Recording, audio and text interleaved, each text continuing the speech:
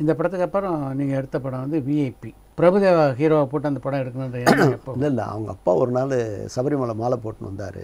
வந்து நேராக ஆஃபீஸ் வந்தார். சார் பிரபு வச்சு நீங்கள் ஒரு படம் பண்ணோம். மாஸ்டர் இது நான் அவன் நம்பர் 1 இருக்கிற பிரமாதமாக நான் போய் எடுக்கணும்னு நீங்கள் சொல்ல தாராளமாக எடுக்கிறேன் மாஸ்டர் அப்படின்னு சொல்கிறேன்.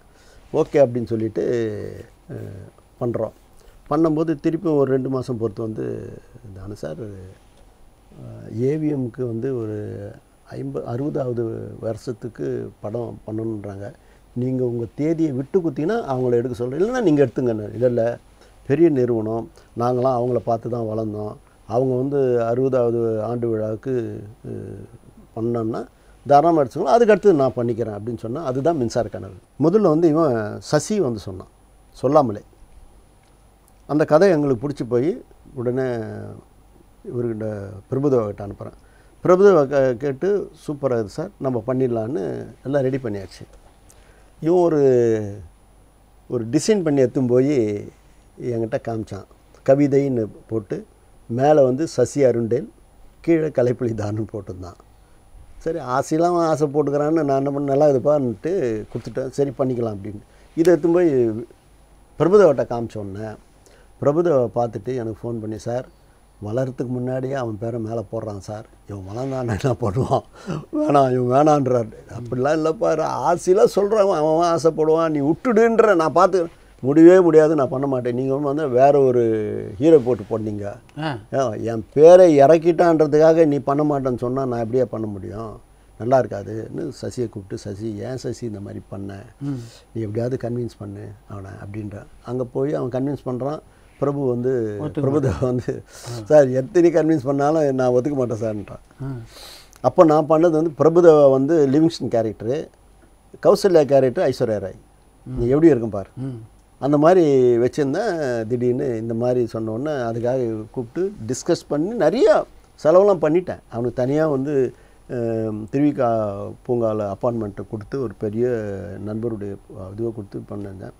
அதுக்கப்புறம் வந்து பையன் வந்து சார் இந்த மாதிரி சவுத்ரி பண்ணால் பரவாயில்லையா சார், நீ நல்லா இருவே, இந்த படம் ஜெயிக்க நீ போயிட்டு வான்னு, நீ கேட்டுப்பார், எந்த பணமும் நம்ம பண்ண செலவுல எதுவும் வேணாம், நீ அப்படியே இருந்துக்கோ, நீ நல்லா வருவேன் ஜெயிப்பேன் அப்படின்னு சொல்லாமல் கதை நீங்கள் பண்ணுறதா? ஆமாம் பண்ணது. அதுக்கு அடுத்தது வசந்த் பிரபுதேவா ஃபிக்ஸ் பண்ணிங்கன்னுச்சு. சரின்னு வசந்துக்கு பேசுகிறேன்.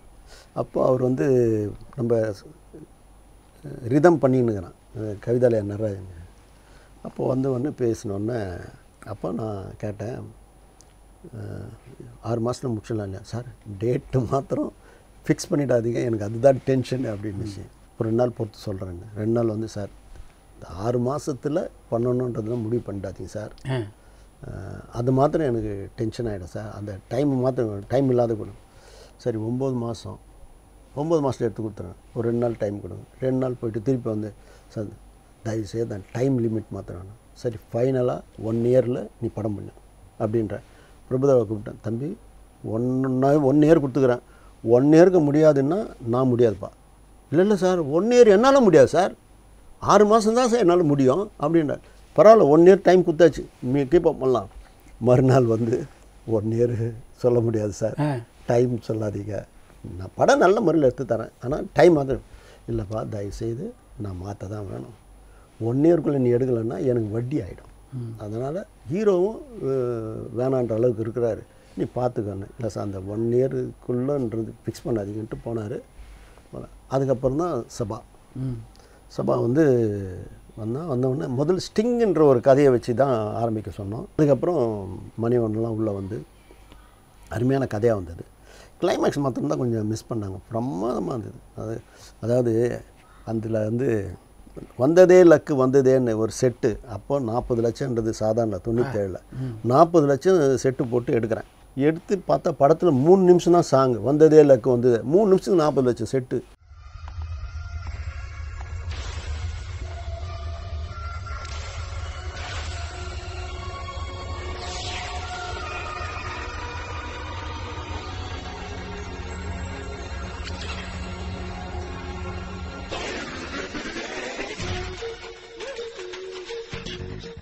அந்த செட்டை பார்த்துட்டு பாம்பேல இருந்து ஷூட் பண்ணுறதுக்கு கேட்குறாங்க. ஹைதராபாத்தில் பெரிய பெரிய கம்பெனிலாம் வந்து கேட்குது. நான் திமிரில் உடடான்னு உடடா நம்மளுக்கு பேர் வரும் உட யாருக்கும் கிடையாது ஒன்ஸ் அவ்வளோதான்.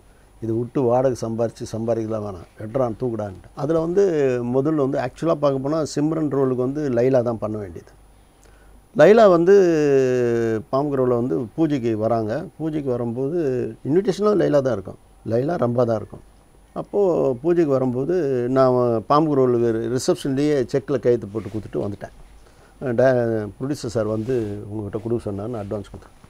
ப்ரொடியூசர் வந்து என்ன பார்க்கல, என்ன ப்ரொடக்ஷன் இது, என்ன வந்து பார்க்கலன்னு என்ன அர்த்தம் அப்படின்னு சொல்லி ப்ரொடக்ஷன் மேனேஜர் செல்வம் வந்து என்னென்ன இந்த மாதிரி சொல்கிறாங்க, ஆரம்பத்தில் இவ்வளோ தகராறு பண்ணுதுன்னா அது தூக்கிடலாண்டா அப்படின்ட்டேன். எடுத்தாச்சு. டைரக்டர் கூப்பிட்டேன், சரி வராதுப்பா, ஆரம்பத்தில் வந்து ப்ரொடியூசர் வந்து பார்க்கணுன்னு கிளாஸ்லாம் போட்டால் சரிப்பட்டு வராது, அன்எக்ஸ்பெக்டட் நம்ம போய் பார்க்க தான் ஹோட்டலில் போய் நம்ம போய் எதுக்கு நம்ம பார்க்குறதுன்னு வந்துட்டேன். அதுக்கப்புறம் தான் ஏபிசியிலேருந்து சிம்ரன் வந்து பண்ணி இன்றைக்கி அது ஒரு 15 வருஷம் இண்டஸ்ட்ரி கலக்குன்னு கலக்கிச்சு. அந்த படத்தினுடைய இயக்குனரான சபாவை பற்றி சமீபத்தில் கூட நீங்கள் ஒரு பேட்டியில் ரொம்ப பிரமாதமாக சொல்லியிருந்தீங்க. இல்லை உண்மையில் சபா வந்து அந்த பீரியடில் நம்பர் 1 டெக்னாலஜி எடுத்துன்னு வந்து அவன் தானே. இந்த பரதன்லாம் அவன் பொண்ணால் சாங்கு மாதிரியா பண்ண முடியுமா யாராவது? என்ன அழகாக விஜயகாந்த் எப்படி ஆட வச்சிருந்தான் அந்த மாதிரி.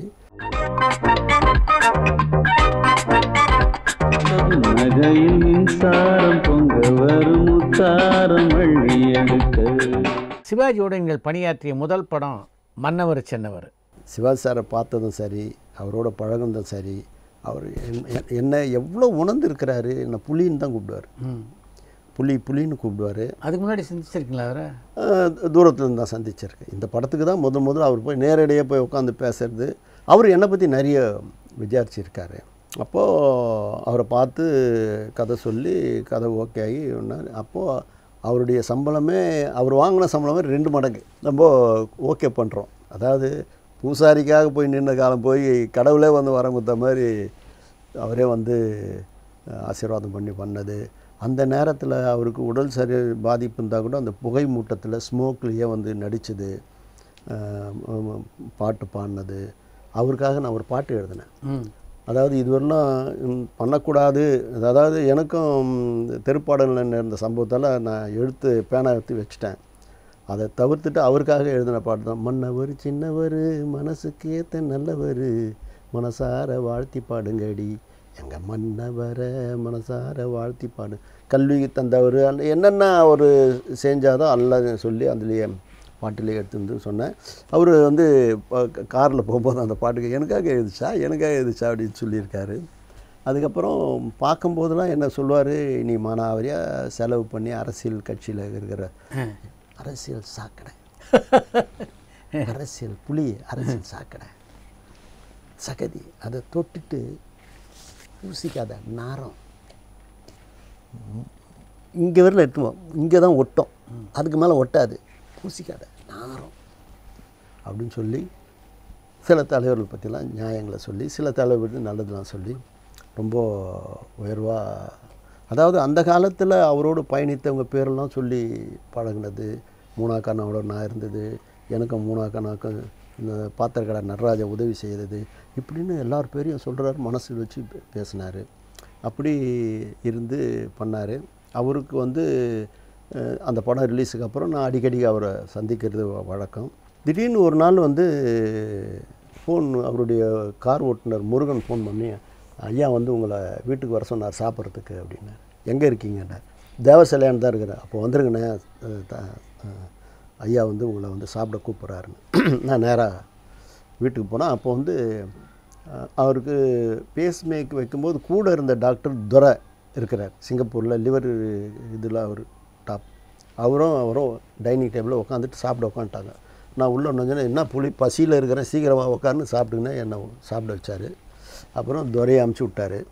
அந்த இடுப்பில் வேஷ்டி அப்படி கட்டிட்டு ரொம்ப ஃபீல் பண்ணி பேசினார். புலி, என்ன இருந்தாலும் மனசு வலி வந்து சாதாரண வலி இல்லை. என் பேத்தியை பார்க்கும்போது கஷ்டமாக இருக்குதுயா, நான் என்ன பண்ணுறதுன்னு ரொம்ப உருக்கமாக, நம்ம தினகரன் பிறந்த இருக்கார்ல, சுதாகர் வந்து ஜெயிலில் இருக்கார்.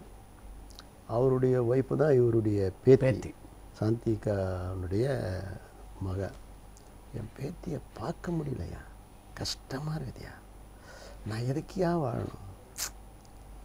எங்கள் அண்ணன் நல்ல பேரோடு போயிட்டான். எங்கள் அண்ணன் எம்ஜிஆர் சொல்கிறார், பேர் புகழ் செல்வாக்கோட நான் தான் ஏன் பஸ்ஸை மிஸ் பண்ணிட்டேன்.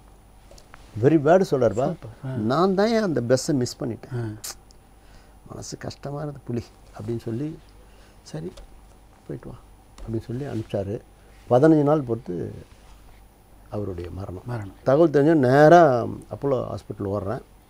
அப்போது ஒரு ரூமில் அவங்க ரிலேஷன்லாம் இருக்காங்க. அப்போது டாக்டர் என்ன சொல்கிறாரு, 1 மினிட் தான் டைம், நீங்கள் கடைசியாக வந்து பார்த்துங்கன்றாங்க. எல்லாரும் வர சங்கடப்படுறாங்க. அந்த நேரத்தில் ராம்குமார் வந்து இருக்கிறாரு. அந்த மாஸ்க் எடுக்கிறதுக்கு முன்னாடி அவரால் முடியாத அழுது வந்தார். நான் மட்டும் கல் நெஞ்சு, அதாவது ரொம்ப கஷ்டப்பட்டு, அதாவது இந்த மூச்சை சுவாசிக்கும் போது பிறந்த மனிதர் மூச்சை குளிரும்போது இந்த பாவி நான் பார்த்துன்னு இருக்கிறேனேன்ற ஒரு ஃபீலிங்கில் அப்படியே கண் கலங்குறேன். அப்படி மாஸ்க் எடுத்தேன், அப்படியே அடங்குது. அப்படியே தொட்டு கும்பிட்டு கண் கலங்கி வெளில வந்தேன். இதுதான் நான் அவருக்கு செய்கிற அஞ்சலி. இது சத்தியமான வார்த்தை. அப்படிப்பட்ட ஒரு சகாப்தம், அதாவது மனசில் இருக்கிறது ஓப்பனாக பேசக்கூடிய ஒரு மனிதர்.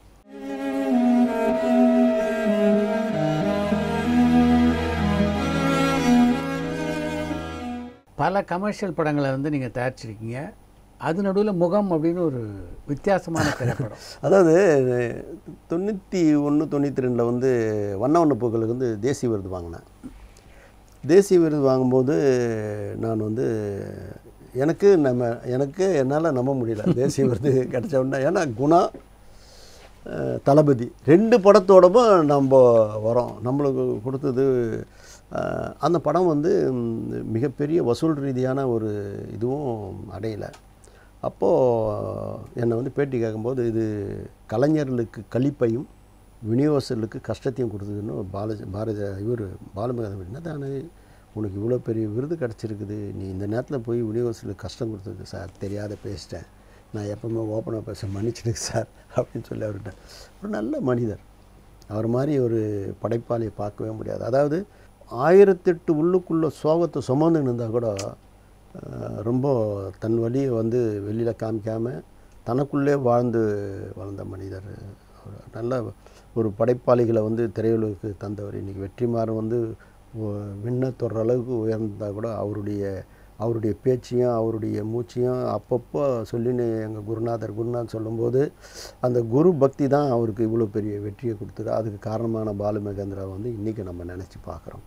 அப்படிப்பட்ட தேசிய விருது எனக்கு வாங்கி கொடுத்தது, அவரோடு பயணித்தது, அவருக்காக நான் போய் இளையராஜா பேசினது, இதெல்லாம் வந்து பசுமரத்தாணி மாதிரி பதியமாக இருக்குது. முகம் வந்து அந்த தேசிய விருது வாங்கினதுக்காக இன்னொரு தேசிய விருது வாங்கணுன்றதுக்காக ஞானராஜசேகரன் சார் சென்சார் ஆஃபீஸர், அவர் வந்து இயக்குனர், மோகமுல்லாம் எடுத்தவர், பாரதி எடுத்தவர். நான் அவர்கிட்ட வந்து சொல்லி, சார் எனக்கு அவார்டுக்காக ஒரு படம் பண்ணி கொடுங்க அப்படின்னு. அதே மாதிரி எடிட்டர் லெலின்கிட்டக்கிட்டையும் சொல்லி பணம்லாம் கொடுத்துருக்குறேன். ஆனால் அது சரியாக வரல. இவர் என்ன சொன்னார், சரி அப்படின்னு சொல்லி நான் பண்ணித்தரேன்னு சொல்லி நேஷ்னல் விருது தேசிய விருது வாங்கணுன்றதுக்காக எடுத்த படம் தான் முகம். ஆனால் முகம் வந்து அதுக்குண்டான முகம் காமிக்காமல் போயிடுச்சு.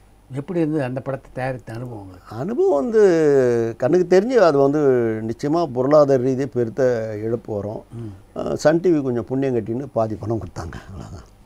நஷ்டத்தில் பாதி கொடுத்தாங்க. வேள்வி தானே, ஒரு யாகம் தானே, நம்மளுக்கு இது கிடைக்கணுன்றதுக்கு. அதுக்காக சில இழப்புகள் சந்திக்க தான் வேணும். அதெல்லாம் நம்ம அந்த இழப்பு தயார். நம்ம மேடையார்ன்றது இது 60 லட்ச ரூபாய் செலவானா கூட பரவாயில்ல, நம்ம அங்கே போகலாம் அப்படின்றது தானே நம்ம முயற்சி பண்ணுறோம். அங்கே போக முடியல, அந்த ஒரு ஃபீலிங்கை தவிர வேறு எதுவுமே அதில் இல்லை. கண்டுகொண்டேன் பட வாய்ப்பு அமைஞ்சது எப்படி? அது ஒரு பெரிய சுகானுபவம். அதாவது நான் இன்றைக்கும் வந்து மிக மிக உயரிய கலைஞனாக வந்து ராஜீவ் மேனனை பார்க்குறேன். எனக்கு தெரிஞ்ச இயக்குனரில் அவருடைய, அதாவது எல்லாத்தையும் பாட்டு பாடுவார், மியூசிக் அவரே போடுவார், அவரே நடித்து காமிப்பார். முதல் ஸ்கிரிப்ட் A to Z அடித்து எடுத்துன்னு வந்து என் கையில் கொடுத்து படிங்கன்னு சொன்னவர் அவர் தான். முதல் முறையாக நான் சொன்னேன் படிக்க மாட்டேன், நீங்கள் கதையை சொல்லுங்கள் சார், நான் கேட்டு வாங்குறதான்னு கதை சொன்னால் ரொம்ப நல்லா இருந்தது. அப்போது அவர் சொன்னார் எனக்கு, அதாவது ஏவிஎம்மில் ஒரு படம் பண்ணேன் நான், அதுக்கடுத்து அவருக்குள்ளே ஒரு சேலஞ்சு, அதுக்கு ஆன்சர் மாதிரி ஒரு நிறுவனத்தை பிடிக்கணுன்னு தான் நான் உங்களை கேட்டேன்னாரு. எப்போ நீங்கள் அதை விரும்புகிறீங்களோ நான் தாராளமாக பண்ணுறேன்னு. அந்த மாதிரி ஒரு கலைஞனை பார்க்க முடியாது. என்ன ஒரு ஷார்ட் எடுத்தால் கூட உடனே கூப்பிட்டு ஆவிட் எடிட்டிங்கில் காமிப்பார், டிவியில் காமிப்பார், பாட்டு உடனே கேட்பார். ரஹ்மானுடைய பாடலில் ரொம்ப ஒவ்வொரு பாட்டையும் வாங்கிறதும், அது நாட்டுக்குறிஞ்சியில் கண்ணாமூச்சி என்னடா சாங்கை பாடி காமிக்கிறது, தியாகராஜ பகதூர் பாடலை எடுத்துனது ஓமானவுமே சொல்கிறது. அவங்க அம்மா அதாவது கல்யாணி மேனனை அவர் தெய்வத்துக்கு மேலாக நினச்சவர், பெரிய பக்தி, தாய் பக்தியினுடைய உச்சன்னா ராஜீவ் மேனன் தான் சொல்லணும். அப்படி ஒரு டெடிக்கேஷனாக அவர் வாழ்ந்தவர். அந்த படம் பண்ண ஒவ்வொரு நாளும் ஒரு சுகானுபவம் தான். அவர் முதல்ல இந்த படத்துக்கு பிரபுதேவா, பிரசாந்த், ஆரம்பத்தில் அஜித் இல்லை, முதல்ல பிரசாந்த், பிரபுதேவா. பிரபுதேவாவுக்கு ஒரு சம்பளம் சொன்னோன்னே அவர் கொஞ்சம் வருத்தப்பட்டு, பிரபுதேவா எனக்கு இவ்வளோ கம்மியான சம்பளம் பேசுகிறாரு அப்படின்னு அவர் வருத்தப்பட்டு அவர் வரல. அதுக்கப்புறம் ஹீரோயினில் சௌந்தர்யா, மீனா, இவங்கள தான் தபு ஐஸ்வர்யா ராய்க்கு பதில் பண்ணது. பிரசாந்த் கதை கேட்டு ஓகே நான் பண்ணுறேன் அப்படின்னு சொல்லிட்டாரு. இதுக்கடுத்து ஒரு நாள் பாம்பே போகும்போது ஐஸ்வர்யாவை பார்த்து கதை சொல்லுவார், நான் பண்ணுறேன்னுச்சு. உடனே என்கிட்ட ஃபோன் பண்ணி, சார் இந்த மாதிரி அவங்க ஐஸ்வர்யா என்னன்னா அதுக்கு மேலே என்ன ஆகணும், ஓகே சார் சூப்பர் அப்படின்னு உடனே அதுக்கு அட்வான்ஸ் அனுப்புகிறேன். அப்போ பிரசாந்துக்கு நம்ம ஏற்கனவே இந்த படம் ஏற்கனவே ஜீன்ஸ் பண்ணியிருந்தோட்டு அவங்களோட ஒரு காம்பினேஷன் பண்ணால், இங்கே தபு கேரக்டரோட பண்ணும்போது எனக்கு ஐஸ்வர்யாவோட பண்ணால் நல்லா இருக்குன்ற மாதிரி ஒரு சஜஷன் வரும்போது, இதுதான் கேரக்டரு, இதுக்கு மேலே ஒரு கேரக்டரு கதை பிரகாரம் இப்படி பண்ணணும் அப்படின்னு சொல்லும்போது அவர் விலகிறாரு. அப்புறமா அதுக்கப்புறம் அஜித் தம்பியை போய் பார்க்குறாரு. பார்க்க போகும்போது அவருக்கு ஹிப்பில் முதுகு தண்டில் ஒரு ஆப்ரேஷன் அப்போலோவில். உடனே தானு சார் ஒரு அமௌண்ட் அனுப்புங்கன்றாரு. நான் உடனே பேமெண்ட் அனுப்பிச்சி வைக்கிறேன்.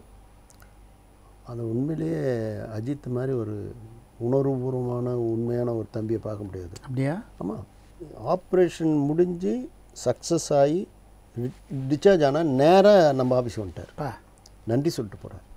கிரேட். அதாவது வருவோம் சரியாகுமோ இல்லைன்ற ஒரு கொஸ்டின் மார்க்கில் அந்த உதவி செய்ததை அதை நினச்சி முதல் நன்றி சார் அப்படின்னு சொல்லிட்டு போனது பாங்கம். அவர் சிரத்தையாக பண்ணதும் அளப்பரிய சந்தோஷம். அதே மாதிரி மம்முட்டி கேரக்டரும் அவர் வீட்டில் போய் பார்க்குறோம். அவர் முதலாளி இன்னைய தேதியோடு நம்மள சார் நம்ம சாதாரண இல்லை அவருடைய பையனையே துல்கர் சல்மானே நீ முதல் படம் நீ பண்ணியான்னு அமெரிக்காவிலேருந்து ஃபோன் பண்ணுறாரு. அந்த அளவுக்கு நம்ம மேலே பிரியம். அந்த மாதிரி ஒரு சூழல் அது நடக்குது.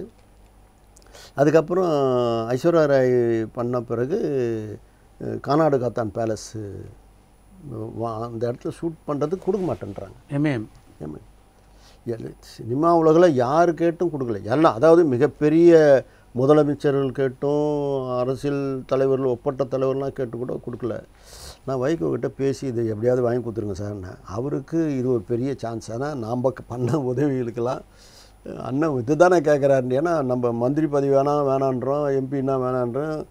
அவர் முதல் வேட்பாளர் களபலியானது நம்ம தான். அதனால் என்ன பண்ணார், அவர் நேராக அவர்கிட்ட போயிட்டு நான் மந்திரி பதவி கொடுத்தாலும் வாங்க மாட்டேன்றார், எம்பி பதவி கொடுத்தாலும் வாங்க மாட்டேன்றாரு, வேணான்றாரு. அவர் 10 நாள் ஷூட்டிங் தான் கேட்குறாரு அப்படின்னு என்ன அவர் நடந்துக்கினாரோன்னு தெரில. அந்த மனுஷன் இலகி ஒத்துக்கிட்டார், ஷூட்டிங் ஒத்துக்கினார்.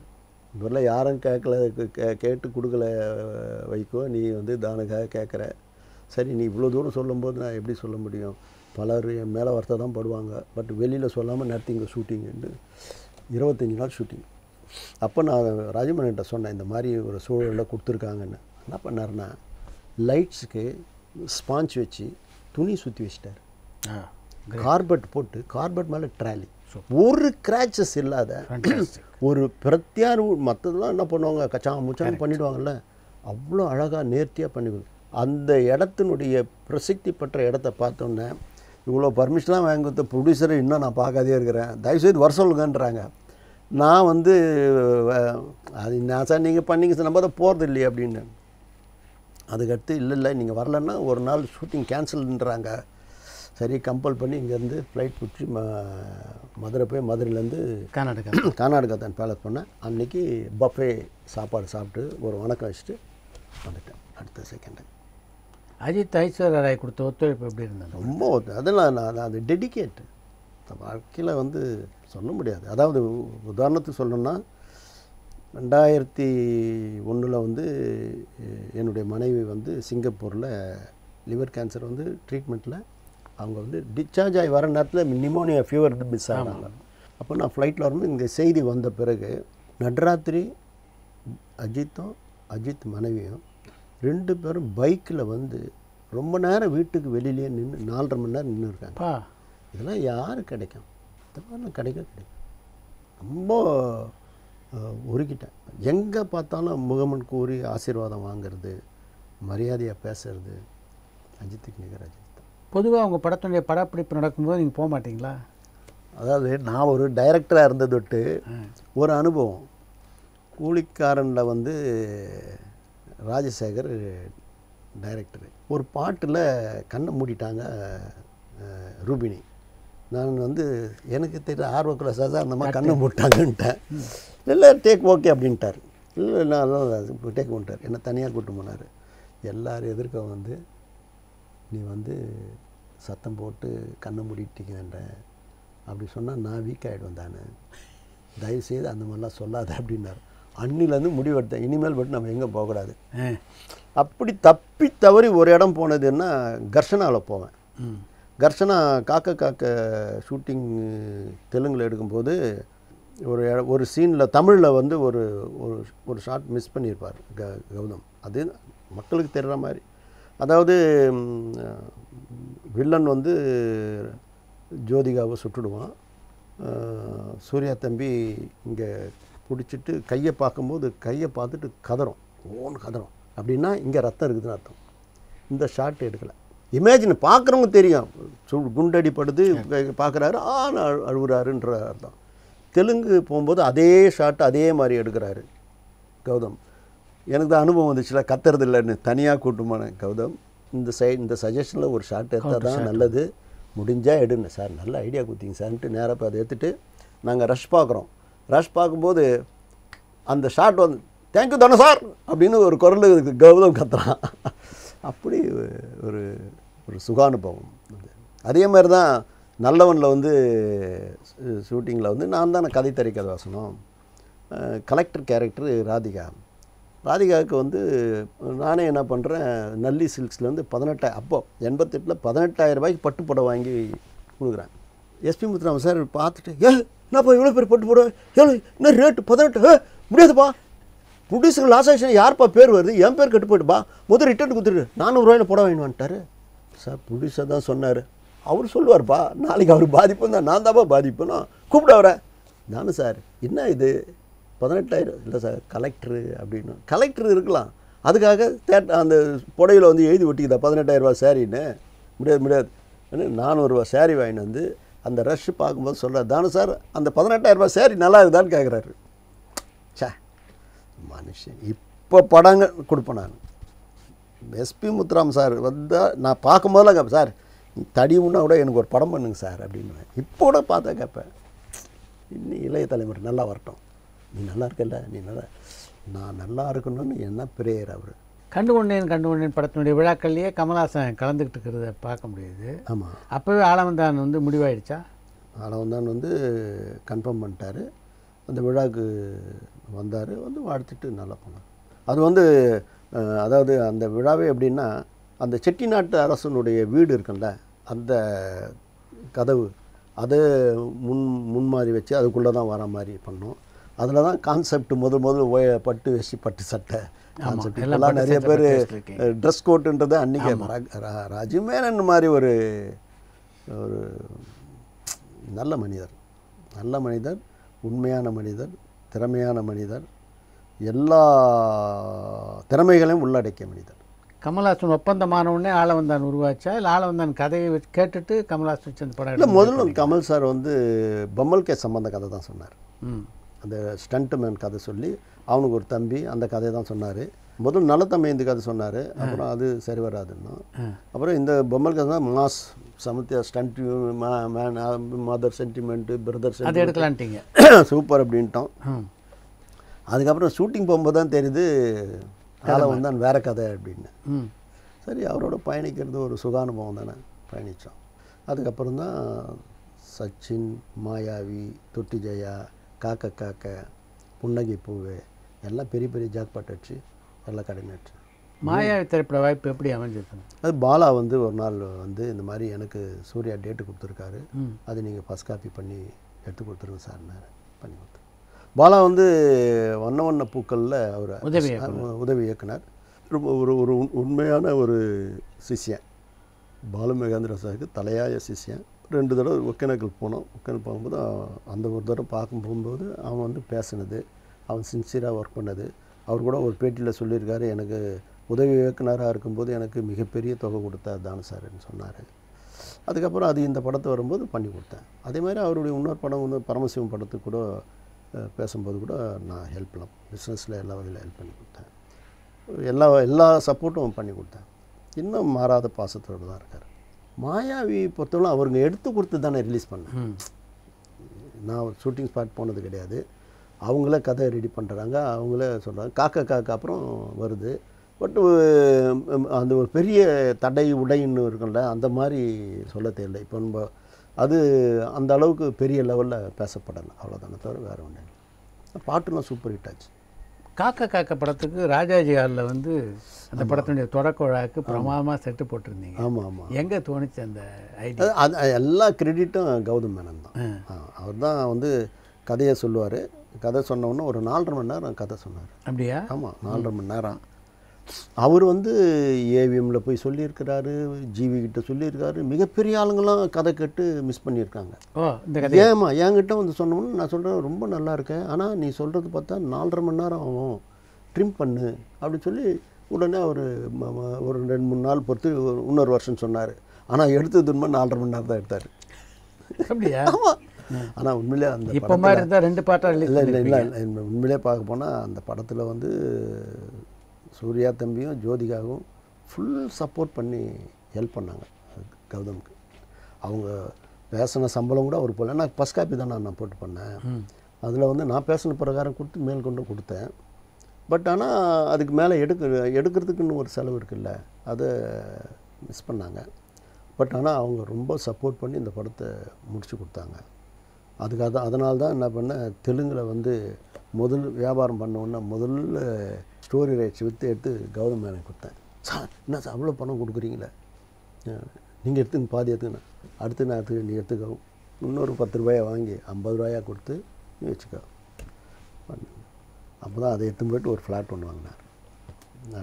இன்னும் அதே பாசம், அதே மரியாதை, அதே பக்தி, அவருக்கு நமக்கும் ஒரு பெரிய அண்டர்ஸ்டாண்டிங் இருக்குது. பல பேர் வந்து கௌதம் வந்து ஃபீல் பண்ணி பேசினா கூட நான் கௌதமுக்காக நியாயம் பேசுவேன். ஒரு கலைஞன், நல்ல கலைஞன். என்ன ஒன்று, அவர் எடுக்கிற சில முடிவுகள் ப்ரொடியூசர் ஆகிடக்கூடாது. அவர் வந்து ஒரு டெக்னீஷியனாக இருந்ததுன்னா அவர் இடத்த தொடவே முடியாது. அதனால் திரும்ப அவரை வச்சு ஒரு படம் பண்ணுவேன். காக்கா காக்கா கதையை கேட்கும்போதே அந்த படம் இந்த அளவு வெற்றி பெறும் அப்படின்னு டெஃபினட்டாக பெருசாக வரும்னு எனக்கு 100% பெரிய லெவலில். கௌதம் வாசன் அந்த ப்ராஜெக்டோட வரும்போதே அந்த படத்தில் கதாநாயகனாக சூர்யா இருந்தார். ஆமாம், சூர்யா ஜோதிகா காம்பினேஷனில் தான் எடுத்து வந்து என்கிட்ட ஸ்டிப் இன்னும் இருக்குது அந்த காப்பி. ரொம்ப சரியான இது எப்படி முடியும்னு கூட நான் கேட்டேன். நான் உங்களுக்கு முடிச்சு தரேன் சார் அப்படின்னாரு. சரி, கரும்பு தின்ன கூலியா, தாராளமாக பண்ணிக்கலான்னு. மிகப்பெரிய வெற்றி, மிகப்பெரிய வெற்றி, ஒரு ட்ரெண்ட் செட். அதாவது நீங்கள் பாருங்கள், அதுக்கு முன்னாடி வந்த படங்களை விட இந்த படத்துக்கு சாந்தி தேட்டர் வரலும் கியூ. அதுக்கு முன்னாடி புன்னகை பூவேன்னு ஒரு படம் ரிலீஸ் பண்ணாங்க. அதில் சன் டிவியில் ட்ரெய்லரில் இந்த படத்தினுடைய முன்னோட்டத்தை போடுவேன். அந்த 1/2 அன் ஹவர் கொடுக்கும்போது அந்த 5 நிமிஷம் விளம்பரம் இருக்குதுல்ல, இந்த 4 நிமிஷம் விளம்பரத்தை காக்கா காக்காவை போட்டு போட்டு போட்டு ஓப்பனிங் பார்த்து ரிசர்வேஷன் நின்றுது பாரு, ஜனங்க குதிரையில் வச்சு தட்டுற மாதிரி அமைஞ்சுது. மிகப்பெரிய ட்ரெண்ட் செட் ஆச்சு. அதே மாதிரி ஹெவி ரிட்டன் ஃபுல்லு. 30வது நாளும் ஃபுல்லு. வெங்கடேஷ் சார் வந்து 30வது நாள் வந்து படம் பார்க்குறாரு. பார்த்தா ஹவுஸ்ஃபுல். நேராக வந்தார், கௌதம் கூட்டும் போய் ஹோட்டலில் உட்கார வச்சு பேசி ஹிந்தியில் தெலுங்கில் நம்ம பண்ணுறோன்னு பண்ணிட்டார். அந்த படத்துக்கு தெலுங்கில் வந்து ஃபரோஷ் கான் வந்து அவருடைய பையனுக்காக கதை கேட்டு வாங்கினார். ஹிந்தி வந்தார், வாங்கினார், அக்ரிமெண்ட்லாம் சைன் பண்ணார். மேலே ரொம்ப பிரியமாக பண்ணார். சூழ்நிலை அவருக்கு முன்னாடி வந்த படங்கள் சரியாக போகாது விட்டு இந்த படத்தை அப்படியே தள்ளிச்சு. அதுக்கப்புறம் பையனை வந்து வேற ஒருத்தர் வாங்கி கொடுத்து விட்டார். இதுதான் முதல்ல நீங்கள் தெலுங்கில் போனது இந்த படத்துடைய தெலுங்கு. ஆமாம், தெலுங்கு. ஆமாம், தெலுங்கு. அங்கே போனோடனே இங்கே இருக்கிறவங்க போயிட்டு தானே அப்படி இப்படின்னு ஏதோ நிறைய சொல்லி விட்டுக்கிறாங்க. ஆனால் இவர் ராமநாயுடு சார் வந்து சேம்பர் தலைவராக இருக்கும்போது நான் சப்போர்ட் பண்ணி பேசுறதுலாம் சொல்லிக்கிறேன். நல்லா துடிப்பாக பண்ணுவார் போவார்னு. சுரேஷ் பாபுக்கிட்ட போய் சொன்னேன். சொன்ன உடனே கதை கேட்டு பண்ணுறோன்னு முடிவு பண்ண பிறகு, அப்போது அதுக்கு முன்னாடி அவங்க ஒரு கரண்ட்டில் ஒரு படம் பண்ணின்னுக்கிறாங்க. அந்த படத்தை ஸ்டாப் பண்ணிவிட்டு, கதை சரியாக வராது விட்டு ஸ்டாப் பண்ணிவிட்டு இந்த படத்தை ஆரம்பிக்கணுன்றாங்க. அப்போ நான் படிக்கட்டு ஏறுறேன். ராமநாயுடு ஷூட் படிக்கட்டு ஏறும்போது கீழே அந்த 2 ப்ரொடியூசரை பார்க்குறேன். அப்படியே பரிதாபமாக நிற்கிறாங்க. மேலே போன உடனே நான் ஒரே வார்த்தை சொன்னேன், சார் கீழே 2 ப்ரொடியூசர் இருக்காங்க, அவங்க படம் ஸ்டாப் பண்ணிட்டீங்களா, இந்த படத்தில் 50% ஷேர் கொடுங்க சார், இதில் வர லாபத்தில் பாதி அவங்களுக்கு கொடுத்துருங்க. எழுந்து நின்று பிடிச்சார். தானு சார், நீங்கள் அடுத்த சூப்பர் சவுத்திரிக்கு மேலே வருவீங்க, இங்கே இந்த மாதிரி எண்ணம் நீங்கள் கொடுத்தது எங்களுக்கு பெரிய சம்பவம்னு அவங்கள கூப்பிட்டு, தானு சார் இந்த மாதிரி சொல்கிறாரு, நீங்கள் 50% ஷேரு, அவங்களுக்கு பெரிய லாபம் கிடச்சிது. ஆனாலும் அந்த நேரத்தில் படம் ரிலீஸும் போது அவங்க சின்ன வியாபாரத்தனத்தை காமிச்சாங்க. நான் உடனே சுரேஷ் பாபு ஃபோன் பண்ணி, சார் நம்ம கொடுத்தா மாதிரி அவங்க நடந்துக்கல, நீங்கள் சொன்ன மாதிரி நடந்துக்கல, தயவுசெய்து பிரிண்டெல்லாம் நிறுத்துங்க, எனக்கு செட்டில் ஆனால் தான் நீங்கள் வந்து பிரிண்ட்டு டெலிவரி. உடனே கூப்பிட்டு சொல்லிட்டார். நம்மளை நம்பி வந்தார், நல்ல முறையில் பண்ணார். உடனே அதை நிறுத்தி அவங்களுக்குள்ளே வந்து செட்டில்மெண்ட் ஆனால் தான் டெலிவரி கொடுன்ட்டார். உடனே வந்தாங்க, கௌதம் மேனு உட்கார வச்சு பேசி எனக்கு உண்டான டிடியெல்லாம் கொடுத்து எடுத்து போனாங்க. எழுதி வாங்கிக்கின்னு இப்போ ரிலீஸ் பண்ணுங்கன்னு இதாச்சு. மறுநாள்லேருந்து பேப்பர் விளம்பரத்தை விட்டாங்க அவங்க. உடனே எனக்கு தகவல் வருது, சார் அவங்க பேப்பர் விளம்பரத்தை விட்டாங்கன்னு. 20 லட்ச ரூபா அனுப்புகிறேன். 2004 20 லட்ச ரூபா மொத்தமாக ராமநாயுடு ஸ்டுடியோக்கு அனுப்புகிறேன். சார் இது வச்சு விளம்பரம் பண்ணுங்கள், ஏதாவது ஒரு வகையில் குறைஞ்சதுன்னா திருப்பி நான் அனுப்புகிறேன்றேன். 20 லட்சமும் கரெக்டாக செலவு பண்ணி 100 நாள் விழா கொண்டாடி எனக்கு ரசீதோடு அனுப்பிச்சி விட்டாங்க. அப்போ சொன்னாங்க, இந்த கம்பெனி எப்போவுமே உங்களுக்காக திறந்துருக்கோம், நீங்கள் எப்போ வந்தாலும் வந்து பண்ணுங்கன்னு. அதான் நாரப்பா. நான் ஒரு முடிவு என்னென்னா, அங்கே யார் கஷ்டப்படுறாங்களோ அவங்களுக்கு இதுலேருந்து ஒரு பங்களிப்பு கொடுக்கணுன்ற முடிவு என்றைக்கும் நான் எடுத்தது. இத்தனை பெரிய நட்சத்திரங்களுடைய படங்களுக்கு நடுவில் இந்த புன்னகை பூ என்ற படத்தை எடுக்கணுன்ற எண்ணம் எங்கே வந்தது உங்களுக்கு? கதை அருமையான கதை. கதை சொல்லும்போது இந்த தம்பி கதாசிரியர் வந்து ரொம்ப நல்லா கதை சொன்னார். கதை சொன்னோன்னே எனக்கு ரொம்ப பிடிச்சி போச்சு. பிடிச்சி இந்த கதையை நீங்கள் பண்ணிவிடுங்கன்ட்டேன். அப்போது நந்தான்ற ஒரு கேரக்டரு, நான் வந்து சினிமாவில் வந்து மினிஸ்டர் கண்ணப்பன் சார் இருக்கார் இல்லையா, அவருடைய பேரன் தான் அவன். ஆமாம். ஸோ அவனை நான் தான் வந்து ஃபிலிம் இன்ஸ்டியூட்டில் சேர்த்து விட்றேன் அந்த கலைஞர் பீரியடில். அங்கே போயிட்டு விருது வழங்கும் விழா நடக்குது, அதை 1 இயர் முடிஞ்சவொன்னே கூட. அப்போ இவன் சிறந்த நடிகர் விருது வாங்க என் கையிலே வாங்குறான். அங்கேயே மேடையில் ஆனால் சொன்னேன், இவனுக்கு நான் வாய்ப்பு தர போகிறேன்னு. அவங்க அப்பாவும் அம்மாவும் வந்து வீட்டில் வந்து பார்த்துட்டு, இந்த மாதிரி நீங்கள் சொன்னீங்க, ரொம்ப சந்தோஷம், நான் எங்களுக்கு ஒரு கனவு இருக்குது அப்படின்னு சொல்லிவிட்டு அவங்க போகிறாங்க. அடுத்த முறை வந்து என்னை பார்த்துட்டு போகும்போது ட்ரெயினை விட்டு இறங்குறாரு. என் பையனை நீ வந்து உருவாக்குறதுக்கு ரொம்ப சந்தோஷம்னு சொல்லிட்டு தேங்க்ஸ் சொல்லிட்டு போகிறாரு அவங்க அப்பா. அந்த அப்பா போய் ட்ரெயினை விட்டு இறங்கும்போது அவர் உடல்நிலை பாதிக்கப்பட்டு ஹாஸ்பிட்டலில் சேர்றாங்க, இறந்துடுறாரு. அந்த டெத்து செரமனிக்கு போகும்போது அந்த அம்மா அழுகை இன்னும் என் மனசு கண்முள்ள நிற்கிது. வந்தேன், உடனடியாக சபாவை கூப்பிட்டு உடனடியாக அந்த பையனுக்கு வாய்ப்பு கொடுத்து பண்ணேன். சூழ்நிலை பார்த்தீங்கன்னா அந்த படம் எனக்கு மிகப்பெரிய பொருளாதார இழப்பு இருந்தாலும் ஒரு கலைஞனை எத்தனை விட்டுட்டோம் அப்படின்னு சொல்லி பண்ணுறேன். அந்த சூழ்நிலை இந்த கதையில் வந்து சபா வந்து கிளைமேக்ஸை சரியாக பண்ணலை. நான் படம் பார்க்குறேன், சபா எந்த கிளைமேக்ஸ் நல்லா இருக்குன்னு நினச்சனோ நீ வந்து டைரக்டரை பற்றி மெச்சிக்கணுன்ற மாதிரி தான் கிளைமேக்ஸ். ஜனங்களுக்கு புரியாது. அவள் வந்து வாழ்நாளெல்லாம் இப்படி தான் இருப்பேன் அப்படின்னு சொல்லும்போது அவளுடைய பாயிண்ட் ஆஃப் வியூவில் அப்படி ஜூம் ஃபார்வர்ட் போனால் அங்கே ஒரு கல்லறையில் அவள் இறந்த செய்தியை வந்து செய்தியாக காமிக்கிறேன். இது ஜனங்களுக்கு புரியாது, திருப்பி பண்ணு அப்படின்னு சொல்கிறேன். புரியும் சார் எனக்கு படம் வரும், உனக்கு யோசனை பண்ணிக்க அப்படின்னு சொல்லி விட்டேன். இந்த கிளைமேக்ஸ் மட்டும் தான் விட்டு. ஆனால் அதில் இருக்கிற ஒரு பிட்டு ஃபோனில் மாற்றுறதை வச்சு தான் காவலன், அதான் வாண்டட், அதான் பாடி கார்டு. அதில் இருக்கிற ஒரு பீஸை எடுத்து பண்ணான்ல அவன். இதை வச்சு தான் நான் சொன்னேன் இது ஜெயிக்கும் அப்படின்னு சொன்னது காரணமே அந்த எந்த பாயிண்ட்டை நான் பிடிச்சனோ அதை கரெக்டாக மலையாளத்தில் பாடி கார்டு பண்ணாங்க, வாண்டட் பண்ணாங்க, ஜெயித்தாங்க, காவலன் பண்ணி ஜெயித்தாங்க. நம்ம கணிப்பு தப்பு இல்லை, கையாண்ட முறை தப்பாக போச்சு. இத்தனை படங்கள் நீங்கள் தயாரிச்சுட்டு இருக்கும்போது உங்களுக்கு முதல்லே ஒரு படம் பண்ணித்தரேன் அப்படின்னு சொன்ன சூப்பர் ஸ்டார் ரஜினிகாந்த் என்ன பண்ணிட்டு இருந்தார் ஆக்சுவலாக? இல்லை அவர் மேலே மிஸ்டேக். அவர் சொல்லும் போதெல்லாம் ஒவ்வொரு சூழ்நிலை ஒரு இடர்பாடம். அவர் முதல்ல வந்து அண்ணாமலை பீரியடில் என்னை கூப்பிட்டு மேடையில் சொல்கிறாரு, அனௌன்ஸ் பண்ணுறாரு. தொடர்ச்சியாக வந்து பார்க்கும்போது நடுப்புற ஒரு படம் பண்ணிவிடுங்க தான்னு கூலிக்காரன் பண்ண வைக்கிறாரு. அப்புறம் அந்த எல்லா பூஜைக்கும் அவர் தான் வருவார், விழாக்கும் அவர் தான் வருவார்.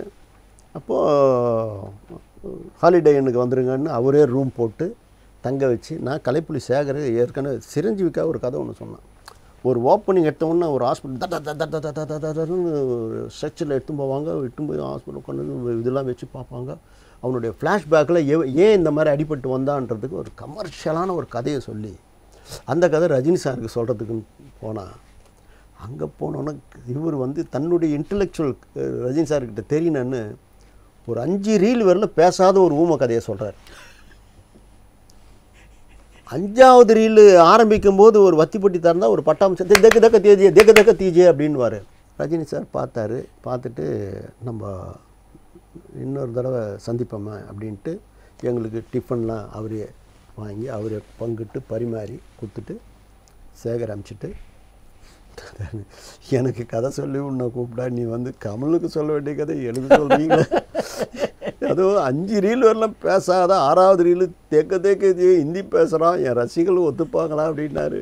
தப்பு தான் சார், நான் தெரியும். இல்லை நாளைக்கு பர்ச்சூரி பிரதர்ஸ் வராங்க, அவங்கக்கிட்ட கதை கேட்டு நான் சொல்கிறேன், தைரியமாக போயிட்டு வாங்க அப்படின்னு வழி அனுப்புகிறாரு. அதுதான் அண்ணாமலை. அந்த நேரத்தில் ஏதோ கவிதாலயத்தில் ஏதோ ஒரு சின்ன ஒரு இஷ்யூவால் அது போச்சு. அப்புறம் முத்துக்கு கூப்பிட்டு ப்ரௌன் டைரியில் எழுதிட்டார், இப்படி பண்ணிக்கலாம், இன்னும் 40% உங்களுக்கு, 40% ராகவேந்திரா ட்ரஸ்ட்டுக்கு, 20% டெக்னீஷியனுக்குன்னு சொல்லி எல்லாம் முடிச்சாச்சு. வெளியில் வர எதிர்க்க கவிதாலயம் பாலச்சந்தர் மிஸ்ஸஸும் அவங்க டாக்டரும் வராங்க. அங்கே போயிட்டு என்ன நடந்தது சாயங்காலமாக எனக்கு ஃபோன் பண்ணி சாருக்கு பண்ண வேண்டியதாக இருக்குதானு, நான் சுவிட்சர்லாந்து போயிட்டு வந்து உங்களுக்கு தகவல் சொல்கிறேன் அப்படின்ட்டு போனார். அது அப்படியாச்சு. அதுக்கடுத்து தான் பாட்ஷா போது எலெக்ஷனில் போய் நிற்கிறேன், அவர்கிட்ட போய் சொல்கிறேன், இப்படியே கை வச்சுருந்தார். என்ன இப்படி சார், நான் எவ்வளோ தடுத்து பார்த்தேன் சார், 50 லட்சம் டொனேஷன் கூட தரேன்னு சொல்லி பார்த்தேன், பட் வீட்டில் வந்து தோத்தா கூட பரவாயில்ல நில்லுங்கன்ட்டாங்க, அந்த அளவு கன்வின்ஸ் பண்ணிட்டாரு, நான் என்ன செய்யணும், உங்கள் ஆசீர்வாதம் ஒன்று போதும் சார் அப்படின்ட்டு வந்தேன். அந்த மாதிரி ஆச்சு. அப்புறமா தான் கபாடி. நீங்கள் அரசியல் இருந்ததை பற்றி ரஜினிகாந்த் எப்போ சொல்லியிருக்காரு, விமர்சனம் பண்ணியிருக்காரு? எதுவுமே சொல்ல மாட்டார், எதுவுமே சொன்னதில்லை. கோட்டெல்லாம் போட்டீங்க, எப்போ வெள்ளை உடைக்கு நீங்கள் மாறினீங்க? அது வந்து பனியன் கலர் ஷர்ட்லாம் போட்டு நான் பார்த்தேன். அது என்னென்னா, எலெக்ஷனில் நிற்கிறேன் இல்லையா, எலெக்ஷனில் நிற்கும்போது இந்த ஒயிட் அண்ட் ஒயிட் போட்டுட்டு ஓட்டு கேட்கறதுக்கு போகிறேன். அப்போது வைகோ பார்த்துட்டு, அண்ணே பிரமாதமாக இருக்குண்ணே, இதையே மெயின்டைன் பண்ணுங்க அப்படின்னாரு. நான் இதுவரையிலும் மெயின்டைன் பண்ணுறேன், அவர் தான் கலராக. அதுதான், வேறு ஒன்றும் இல்லை. விஜயோடு இணைந்து நீங்கள் பணியாற்றிய முதல் படம் சச்சின் தான் இல்லையா? அதுக்கு முன்னாடி விஜய் உங்களுக்கு நல்ல பழக்கமா? அதாவது எஸ்.ஏ. சந்திரசேகர் சார் தான் வந்து அதுக்குண்டான பரிவர்த்தனை பேசி அதை பண்ணணும்னு சொன்னது. கண்டுகொண்டேன் கூட அவருக்கு கதை சொன்னோம். ஓ, விஜய்க்கா? விஜய்க்கு சொன்னோம். அவர் வீட்டில் போய் ராஜீவ் மேனன் போய் சொன்னார். அப்புறம் அந்த டேட்டு அவருக்கு இல்லை, தேதி நம்ம கேட்ட தேதி இல்லை, அதனால் அது தவிர்த்தாச்சு. அதுக்கப்புறம் தான் சச்சினில் வந்து தொட்டிஜெய கதை தான் விஇசட் துரை சொன்னது. விஜய்க்கு. ஃபஸ்ட் ஹாஃப் ரொம்ப நல்லா இருக்குது, செகண்ட் ஹாஃப் பண்ணிவிட்டு வாங்கன்னு சொல்லிச்சு. அவர் பண்ணுறதுக்கு டிலே ஆச்சு.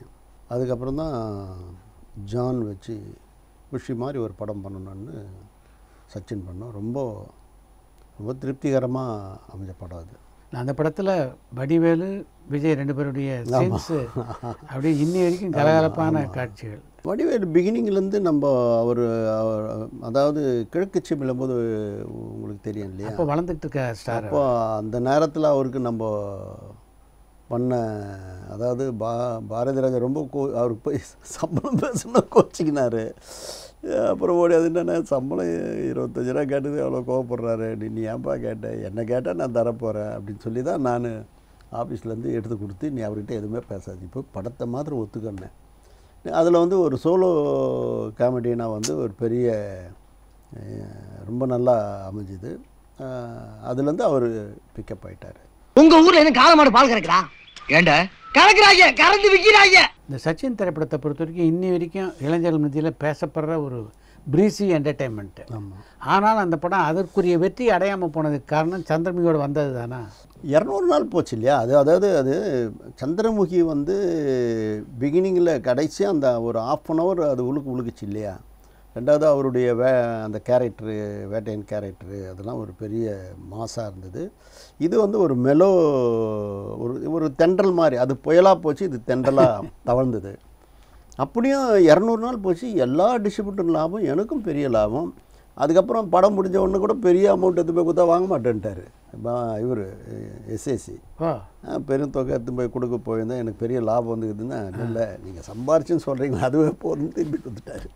தொட்டி ஜெயா திரைப்படத்துக்கு முதல்ல கதாநாயகனாக தேர்ந்தெடுக்கப்பட்டவர் சிம்பு இல்லையா? இல்லை ஜீவன் தான் பண்ணணும். நம்ம ஆர்டி ராஜசேகரும் துரையும் சேர்ந்து அவங்க ஒரு கேம் விளையாடுவாங்க இல்லையா, அந்த மாதிரி கேமில் இவங்க போய் சிம்புக்கிட்ட போய் அந்த கதையை சொல்லிட்டுக்கிறேன். சிம்புக்கு அந்த கதையை ரொம்ப பிடிச்சி போச்சு. உடனே நான் தான் பண்ணுவேன் அப்படின்னு சொல்லி நம்ம ஆஃபீஸ்க்கே வந்து ரொம்ப ஆர்வமாக கேட்டார்.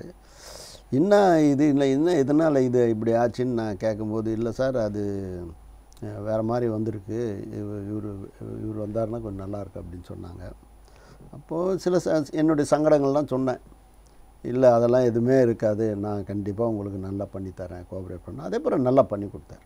சிம்பு ரொம்ப நல்லா பண்ணி கொடுத்தார். ஒரு சின்ன ஒரு நடுப்புற கூட ஃபினிஷிங்கில் ஒரு நெருடல் வரும்போது கூட சபையில் வந்து என் பக்கம் நியாயம் பேசிட்டு போனார். படத்தின் வெளியீட்டில் சின்ன சின்ன பிரச்சனைகள் வந்தது இல்லையா. ஆமாம், ரொம்ப கடைசியில் சபையில் வந்து தீர்த்த சொன்னார். தானு சார் என்ன சொல்கிறாரோ அதுதான் உண்மை அப்படின்ட்டு போனார். ஒரு ஹீரோவாக சிம்பு எப்படி ஒத்துழைப்பு தந்தார் அந்த படத்துக்கு? இல்லை என்னை பொறுத்தவரை கரெக்டாக தானே, ப்ராம்ப்டாக வந்தால் ப்ராம்ப்டாக பண்ணி கொடுத்தார். நல்லா வந்து 2 வாரத்திலே லாபம் வந்துச்சு. இல்லை நம்மள ஓன் ரிலீஸ் 2 வாரத்தில் பெரிய லாபம் வந்தது, நல்லா கமர்ஷியலாக பெரிய ஹிட்டு. அந்த ட்ரெண்டை தான் எல்லா படங்களையும் ஃபாலோ பண்ணாங்க. வில்லன் இருக்கிற இடத்துக்கு ஹீரோ போய் சேர்றது, போய் நிற்கிறதுன்றது வந்து அது ஒரு பெரிய ட்ரெண்ட் செட்டு. பார்த்திங்கன்னா நிறைய படங்களில் வந்து அது இந்தியாகட்டும், தெலுங்காகட்டும், மலையாளம், எல்லா லாங்குவேஜிலும் ஹீரோ வந்து வில்லன் இருக்கிற இடத்துல போய் நிற்கிறதுன்றது வந்து அதுதான் அந்த ட்ரெண்ட் செட். மற்ற படங்களை விக்ரமன் இயக்கிறதுக்கும் உங்கள் படங்களை இயக்கிறதுக்கும் பெரிய வித்தியாசம். அவர் ரெகுலராக ஒரு குடும்ப படங்கள் மாதிரி இயக்கிறது டைரக்டர் அவர். ஆனால் உங்கள் படம் வந்து முழுக்க முழுக்க ஒரு காதல் படமாக இயக்கினார். அந்த படம் வந்து மிகப்பெரிய வெற்றி அடையாமல் போனதுக்கு என்ன காரணம்? அதாவது சொல்லப்போனால் அவர் வந்து என்கிட்ட சொன்ன கதை ஒரு அருமையான கதை. ஒரு 2 நண்பர்களை வச்சு கதை சொன்னார். அது டெஃபினட்டாக கோல் அடிக்கிறோம். அந்த கதை எனக்கு பிடிச்சி போயிட்டு இந்த படம் பண்ணிடலாம் அப்படின்ட்டேன். இல்லை சார், இன்றைக்கி இருக்கக்கூடிய இளைஞர்களுக்கு வந்து கவுண்டர் மாதிரி நான் ஒரு யூத் சப்ஜெக்ட் வச்சுருக்கிறேன். இது என்னுடைய ஃபார்முலா. இப்போ நான் உங்ககிட்ட சொன்ன என்னுடைய ஃபார்முலா இப்போத்தி வந்திருக்கிற இளைஞர்களுக்கு ஒரு கவுண்டர் கொடுக்குற மாதிரி அவங்க பாணியில் ஒரு கதை சொல்கிறேன்னு சொல்லி தான் சென்னை காதல் சொன்னார். நான் சொன்னேன், எனக்கு அந்த கதை தான் பிடிச்சிருக்கு, இந்த கதை உங்களுக்காக நான் எடுக்கிறேன், நீங்கள் விரும்புகிறீங்கன்றதுக்காக எடுக்கிறேன், பட் எனக்கு அந்த கதை தான் பிடிச்சிருக்கு அப்படின்னு சொல்லிவிட்டு படத்தை ஆரம்பித்தோம். அதே மாதிரி படம் திருப்திகரமாக போகலை. அப்போது நான் ஃபைனல் பேமெண்ட்டு படம் ரிலீஸ் ஆன பிறகு பேமெண்ட் எடுத்து போய் அவர்கிட்ட கொடுக்க போகிறேன். ₹1 ₹2 இல்லை, 16 லட்சம் ரூபா. 16 லட்சம் டிடி எடுத்து போய் கொடுக்குறேன். வாங்க மாட்டேன்ட்டார். என்ன சார்ண்ணா, உங்கள் கதையை நான் எடுக்காமல் இருந்தது என் தப்பு. எனக்காக நான் விரும்பின கதையை நீங்கள் எடுத்தீங்க, அதனால தான் உங்களுக்கு இந்த இழப்பு. அந்த இழப்புக்கு நான் தான் காரணம். அதான் இந்த படம் வாங்க மாட்டேன்னு காரில் எடுத்துன்னு வச்சிட்டார். அந்த மாதிரி விக்ரமன் பண்ணார். சினிமாவில் அது மாதிரி இப்போ இருக்கா? இருக்காங்க, இல்லைன்னா இந்த மழை பெய்யாது. அதாவது பன்மணி திரள் போடும்போது நன்மணிகள் இருக்கத்தானே செய்யும். சில மணிகள் மிஸ் ஆகலாம், அதுக்காக எல்லாரையுமே நம்ம சொல்ல முடியாது. நிச்சயமாக இண்டஸ்ட்ரியில் சில இருக்குது. நம்ம கண்டிப்பாக நிறைய பேர் இருக்காங்க. எத்தனை பேர் வந்து தயாரிப்பாளர் மிஸ் ஆன பிறகு உடனே டேட்டை கொடுத்து அந்த படத்தை பண்ணி கொடுக்குறது. லாஸ் ஆகிடுச்சுன்னா ஒரு படம் இல்லை 2 படம் பண்ணி கொடுத்த ஹீரோக்கள் இருக்காங்க. லாஸ் ஆகிடுச்சுன்னா 5 கோடி பணத்தை கொடுத்தவங்க இருக்காங்க. அந்த மாதிரி நிறைய இருக்காங்க. உங்கள் மகன் டைரக்ட் பண்ண படம் தான் சக்கரை கட்டி. அவருக்கு வந்து இயல்பாகவே இந்த டைரக்ஷனில் நாட்டம் இருந்ததா? இல்லை, அவர் வந்து அவர் சின்ன வயசுலேருந்து சினிமா தான் அதிகமாக. அவர் யார்கிட்ட உட்காந்து டிஸ்கஸ் பண்ணாலும் என்னை வெளில போகும்போது என்கிட்ட சொல்லுவோம், பையன்கிட்ட நிறைய திறமை இருக்குது, நீங்கள் பாருங்கள், ஒரு நாள் நல்லா வருவார் அப்படின்வாங்க. அப்படி தான் எனக்கு என்னென்னா, என்னோட இந்த சினிமாவில் இருக்கக்கூடிய எல்லா நெளிவு சுழிவும் தெரியும். நம்ம பசங்க வந்து அதில் சிக்கக்கூடாதுன்றதுக்காக நான் என்ன பண்ணேன், அவன் வரக்கூடாதுன்னு தான் நினச்சேன். ஆனால் காலம் செய்த கோலம்னா அவனை எடுத்துகிட்டு வந்து உள்ளே விட்டுடுச்சு. பட் இருந்தாலும் ரஹ்மான் வந்து மியூசிக் பண்ண போகும்போது ரீரிகார்டிங் நடக்குது. ரஹ்மான் என்னை கூப்பிட்டுட்டு ஏதோ ஒரு பெரிய தயாரிப்பாளருடைய மகன் ஒரு படம்லாம் பண்ணி பெரிய லெவலில் போகலை.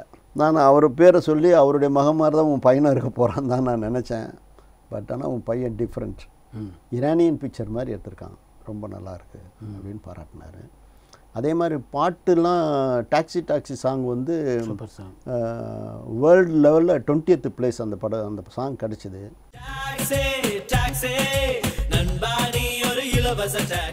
சுபாஷ் கை சோலா ஹோட்டல் போகிறவரை கூப்பிட்டு எடுத்து அந்த சாங்கை காமிச்சார். நீ வந்து பாரு இந்த சாங் அப்படின்னு. அப்படி ஒரு பெருமைப்பட்டக்கூடிய ஒரு பாக்யராஜ் பையன் அந்த படத்துக்கு எப்படி கதாநாயகனை தேர்வு பண்ணீங்க? இவனா போய் அவனை பார்த்து ஒரு ஹோட்டலில் உட்கார வச்சு கதை சொல்லி அவங்க 2 பேர் பேசி, சோனுவும் சாந்தனுவும் கலாபுரமும் 2 பேரும் சேர்ந்து பேசி தான் என்கிட்ட வந்து சொல்கிறாங்க. இவர் பாக்யராஜும் என்கிட்ட வந்து நீங்கள் பண்ணிங்க அப்படின்னு சொன்னார். அந்த படத்துடைய தொடக்க விழாவில் விஜய், கே பாலச்சந்தர் எல்லாரும் கலந்துக்கிட்டாங்க. பெரும்பாலும் உங்களுடைய விழாக்களில் கே பாலச்சந்தர் முக்கியமான பங்கு வைப்பார். உங்களுக்கு அவருக்குமான நட்பு எங்கே தொடங்கிச்சு? அதாவது இந்த இண்டஸ்ட்ரியில் வரக்கூடிய ப்ராப்ளம் வரும்போதெல்லாம் நாங்கள் அடிக்கடி ஒன்றா கூடும்போது சந்திக்கும் போது நான் பேசுகிற பேச்சு இண்டஸ்ட்ரி மேலே இருக்கக்கூடிய என்னுடைய இயல்பான நல்ல ஒரு பிடிமானம். அது அவர் வாட்ச் பண்ணுவார்ல. அதாவது சிலர் தனக்காக பேசுவாங்க, தன்னை சார்ந்தவர்களாக பேசுவாங்க, இண்டஸ்ட்ரிக்காக பேசுகிறதுன்னு ஒரு சில அடிகோல் இருக்கு இல்லையா, அந்த மாதிரி தான் பாலச்சந்தர் என்னை பிடிச்சார். அப்புறம் என்னுடைய தமிழ் சொல்லாடலில் பிடிச்சி, நீ எழுதியான்னுவார், நான் எழுதுவேன். அதை கூட இருந்து பார்த்தவர் கமல் சார். அதனால தான் அவர் வந்து மகளிர் மன்றத்தில் தமிழவன்ற கேரக்டர் வந்து என்ன பண்ண சொன்னார். அதுதான் நான் முடியாது கிடையாதுன்னு சொன்னேன். அது கடைசியில் அது மாறி வந்தது, பண்ணோம். என் பாலச்சந்தர் மாதிரியே ஒரு பக்கம் வாலி, இன்னொரு பக்கம் கவிஞர் வைரமுத்தோடு உங்களுக்கு நெருக்கமான பழக்கம். வாலி சார் வந்து கடைசி வரலாம் அவர் மனசில் நிலச்சி நின்றவர். என்ன காரணம்னா, ஒரு தொழில் ஈடுபாடு இருக்கக்கூடிய ஒரு மனிதர் நம்ம இருக்கிறோன்னா, நம்மளோட அவர் ட்ராவல் ஆகி அதுக்கேற்ற மாதிரி வளைஞ்சு கொடுக்குறது. உதாரணத்துக்கு அவருடைய பர்த்டேக்கு அவருக்கு தெரியாமல் ஒரு விளம்பரம் போட்டு விட்டேன். அந்த சொல் வந்து ஒரு இறை லெவலுக்கு அவர் ஒரு கடவுளின் இதுவு மாதிரி அவரை எடுத்து போய் நிறுத்தினேன். அவர் கூப்பிட்டு என்கிட்ட சொன்னார், இனிமேல் பட்டு உன் பாட்டுக்கு 1 பைசா வாங்க மாட்டேன், இது சத்தியான்ட்டு. கடைசியில் பாட்டுக்கு காசே வாங்க மாட்டார். அப்படியா? ஆமாம், காசே வாங்கவே மாட்டார். அது நான் எவ்வளோ தூரம் சொன்னால் கூட நான் சொன்ன எனக்கு என்னை ரொம்ப கவர்ந்த ஒரு விளம்பரம் 1000 பேர் பண்ணாயா, நீ கொடுத்த விளம்பரம், நீ கொடுத்த வாசகம் அப்படின்னு ரொம்ப பெருமையாக சொல்லி, அவ்வளோ பெருமையாக சொல்லி அவர் வாங்க மாட்டேன்ட்டார். ஆனாலும் இப்போ சொல்கிறேன், நான் வச்சுட்டு ஓடியான்ட்ட ஒரு நாள் ஒரு பேமெண்ட்டை, வேணாயான்னு சொல்ல வச்சுட்டு வந்துட்டேன். அந்த மாதிரி ஒரு இது. அதே நேரத்தில் வந்து அவருடைய முதல் வார்த்தையை நான் சொன்னேன்ல, இந்த அபிராமிய உமா மகேஸ்வரியில் எழுதி வச்சு சினிமா ஒரு கலக்குவான்னார் இல்லையா, இன்னைய தேதி வரலும் இந்த சினிமாவில் நம்ம நின்று நிலைத்து நீடிக்கிறோமே, இதுவே அவருடைய ஆசீர்வாதம் தானே. அது அவருடைய ஆசீர்வாதம். அதே மாதிரி வைரமுத்து சார் வந்து நம்ம சொல்ல முடியாது. ஏன்னா கிழக்கு சீமையிலும் போது எல்லாருக்கும் நான் பேமெண்ட் கொடுத்தேன் இல்லையா. இப்போது வைரமுத்து சார் வீட்டுக்கு போய்ட்டு ஒரு சூட் கேஸில் ஒரு 50,000 ரூபா போட்டு அவர் கையில் கொடுக்குறேன். அப்போது அவர் வந்து டிஃபன் கொடுத்து அவர் சொல்கிறாரு, இந்த மாதிரி இதுவரையிலும் நான் இயக்குனர் படத்துக்கு, அந்த பாரதி ராஜா படத்துக்கு நான் காசே வாங்கினதில்லை, இதுவரையிலும் எழுதின பாட்டத்துக்கெல்லாம் சேர்த்து மொத்தமாக கொடுத்துட்டேயா, நீ ஒரு குட்டி தேவர்னார். அவர் என்ன குட்டி தேவர்னார். இந்த ஒரு அளவிடை இருக்குது. சின்ன சின்ன நெருடல் எனக்கு அவருக்கு நேர்ந்துருக்குது. அப்படியா? ஆமாம். அது ஒரு கபாலி ரிலீஸ் ஆகுது, ரிலீஸ் பண்ணே கபாலியின் தோல்வின்னு சொன்னார். அது மட்டும்தான் எனக்கு சின்ன ஊண்டு. எதனால் அது ஏன் சொன்னார்னு எனக்கு தெரியல. எதனால் படம் பார்க்கல, படத்தின் ரிசல்ட் வரதுக்கு முன்னாடி ஏதோ ஒரு லைன்ஸ் கிளப் மீட்டிங்கில் போயிட்டு கபாலியின் தோல்வி, அது 2வது முறை கிளாப்ஸ் அடிச்சவொன்னே திருப்பியும் சொன்னார். அதுதான் எனக்கு ஃபீலிங், என்னடா இது இப்படி சொன்னார் அப்படின்னு. ஆனால் இப்போவும் நீங்கள் அவரோட நட்பில் இருக்கீங்களா? பார்த்தா வணக்கம் வச்சுக்கிறதோட சரி. முன்ன இருந்த நட்பு ஆத்மம்ன்றது இது போல் இருந்தாலும் அவர் மகன்களெல்லாம் அள்ளி ஆராதிக்கிறேன் நான். வாலி வைரமுத்து மாதிரி எந்த பாடலாசிரியர், மற்ற பாடலாசிரியர்களில் யாரோட உங்களுக்கு நல்ல நெருக்கம்? எனக்கு வந்து முத்துக்குமார் நல்ல பழக்கம். எல்லாருமே, நான் உதாரணம் சொல்ல போனால் ரஹ்மானோட நான் சக்கரை கட்டி பண்ணின்னு இருக்கிறேன். அப்போ நானும் அவரை பேசினபோது, ரஹ்மான், ஒரு கவிஞனுடைய அடுப்பு வீட்டு அடுப்பு மாட்டம் எரியுது பெருசு இல்லை. ஒரு படத்துக்கு மொத்த பாட்டம் ஒரு கவிஞனுக்கு கொடுக்குறத விட 6 கவிஞனுக்கு கொடு, 6 வீட்டு அடுப்பு எரியும், உனக்கு நல்லது அப்படின்னா. நல்லா தான் இருக்குது. தெனாலியில் எத்தனை 5 கவிஞர் எழுதினாங்க. அறிவுமதி, முத்துக்குமார், பழனி பாரதி, யுகபாரதி, இந்த மாதிரி 5 கவிஞர்கள் வந்தாங்க. ஸோ அதுக்கு ஒவ்வொருத்தரும் காரில் போகும்போதும் ஒவ்வொருத்தரும் வீடு வாங்கும் போதும் என் மனசுக்குள்ளே ஒரு சந்தோஷம். திரும்பவும் விஜயோட சேர்ந்து பணியாற்றக்கூடிய வாய்ப்பு எப்படி அமைஞ்சது? அதுக்கப்புறம் அந்த படத்தில் நான் நல்ல முறையில் படம் பண்ணேன், நல்ல முறையில் விளம்பரம் பண்ணேன். 200 நாள் படம் போச்சு. ஒரு ரவுண்டு வச்சுருப்பார், இத்தனை பேர் பண்ண பிறகு அப்படி வரோன்னா. அந்த மாதிரி வரும்போது என்னுடைய இருக்கும்போது அவர் கூப்பிட்டு துப்பாக்கிக்கு நீங்கள் பண்ணுங்க அப்படின்னாரு. துப்பாக்கி பண்ணேன். அதுக்கப்புறம் திருப்பியும் கூப்பிட்டு தெரி பண்ண சொன்ன, தெரி பண்ணேன். துப்பாக்கி கதையை முதல்ல நீங்கள் கேட்டிங்களா இல்லை விஜய் கேட்டுட்டு அதுக்கப்புறம்? அது வந்து இல்லை, அது ஆக்சுவலாக வந்து முதல்ல வந்து S.A. சந்திரசேகர் தான் ப்ரொடியூசராக இருந்தார். அதுக்கப்புறம் அவருடைய ஈடுபாடு இருக்கு இல்லையா, அது வந்து இயக்குனருக்கு அவருக்கும் ஒரு சின்ன, அதாவது ஒரு பிகினிங்கே ஒரு அண்டர்ஸ்டாண்டிங் இல்லாமல் பயணிக்கிற மாதிரி இருந்தது. இருக்க எப்படி ஆகுமோ ஒரு அச்சத்தில் அவர் வந்து விஜய்கிட்ட சொல்லியிருக்கா போல இருக்குது. அதுக்கப்புறம் தான் என் பேர் சஜஷனில் வந்திருக்கு. அப்புறம் உடனே என்னை கூப்பிட்டு கதை கேட்க சொன்னாங்க. கதை கேட்கறதுக்கு முன்னாடி SAC வந்து எல்லாமே என் கையில் ஒப்படைச்சிக்கும் போது அந்த ஒன்லைனும் வந்தது. ஒன்லைன் படிக்கிறேன், கிரிப்பாக இருக்குது, செம்ம கிரிப்பு. நான் சொன்னேன், முருகதாஸ் நீ கதையை சொல்லாத, எனக்கு இந்த இதுவை இப்போ இல்லை சார் கேட்டுடுங்க. இல்லை நான் கேட்க மாட்டேன், இந்த கதை ஷூர் ஹிட்டு, ஒன்லைன் படிக்கும்போது அப்படி இருக்குது அப்படின்னு சொன்னேன். அதே பிரகாரம் அந்த படம் அவ்வளோ ஒர்த்தாக அமைஞ்சது.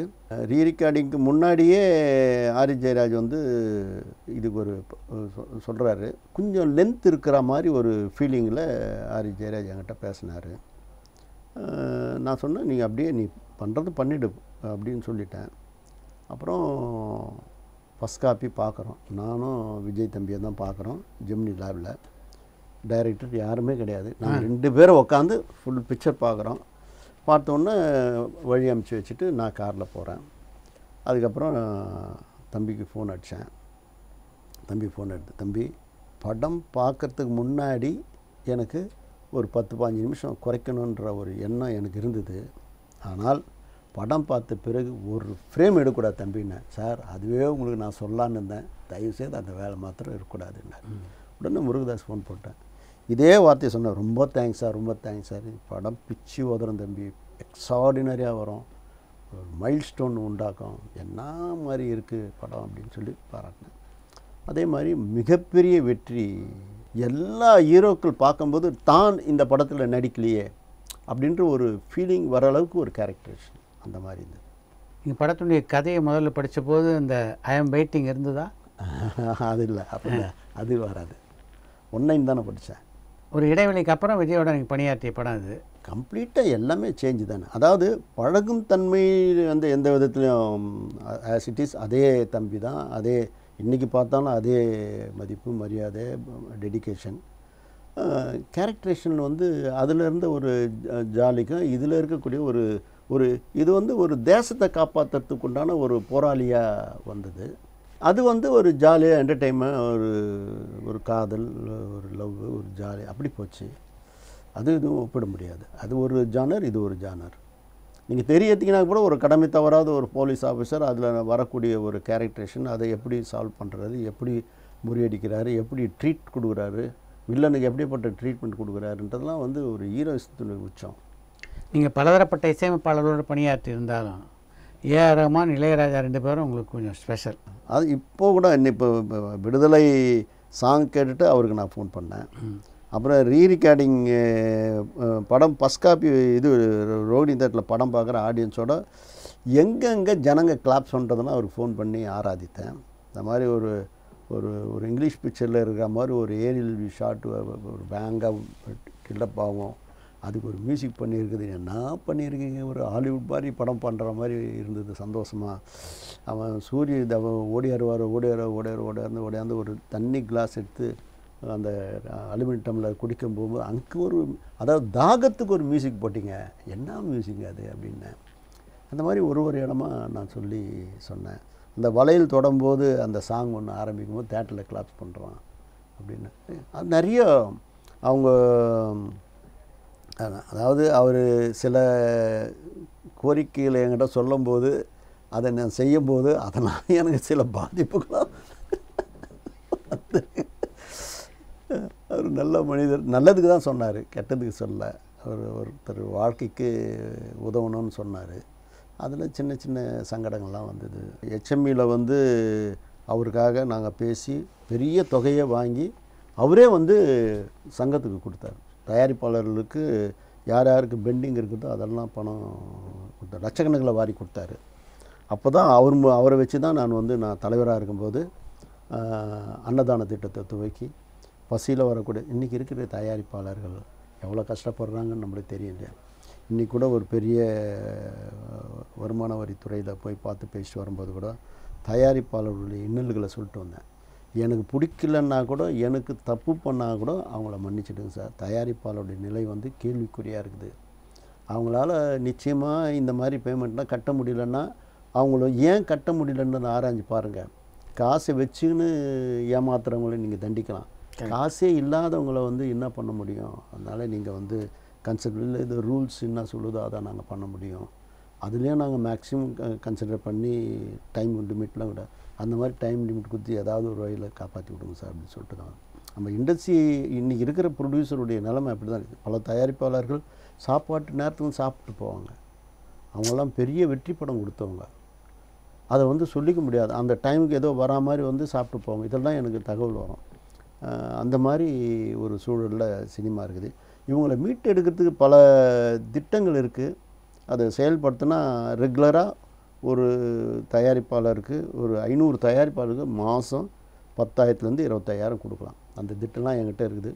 இப்போ இருக்கக்கூடிய தேர்தல் முடிஞ்சவொன்னே அவங்களுக்கு சில சொல்லி அதை செயல்படுத்தணுன்ற முடிவில் இருக்கிறேன். ஏன்னா நம்மளை இந்த சினிமா வளர்த்தது, அரவணைச்சது, ஆதரிச்சது, நிற்க வைக்குது, நிலைக்க வைக்குது.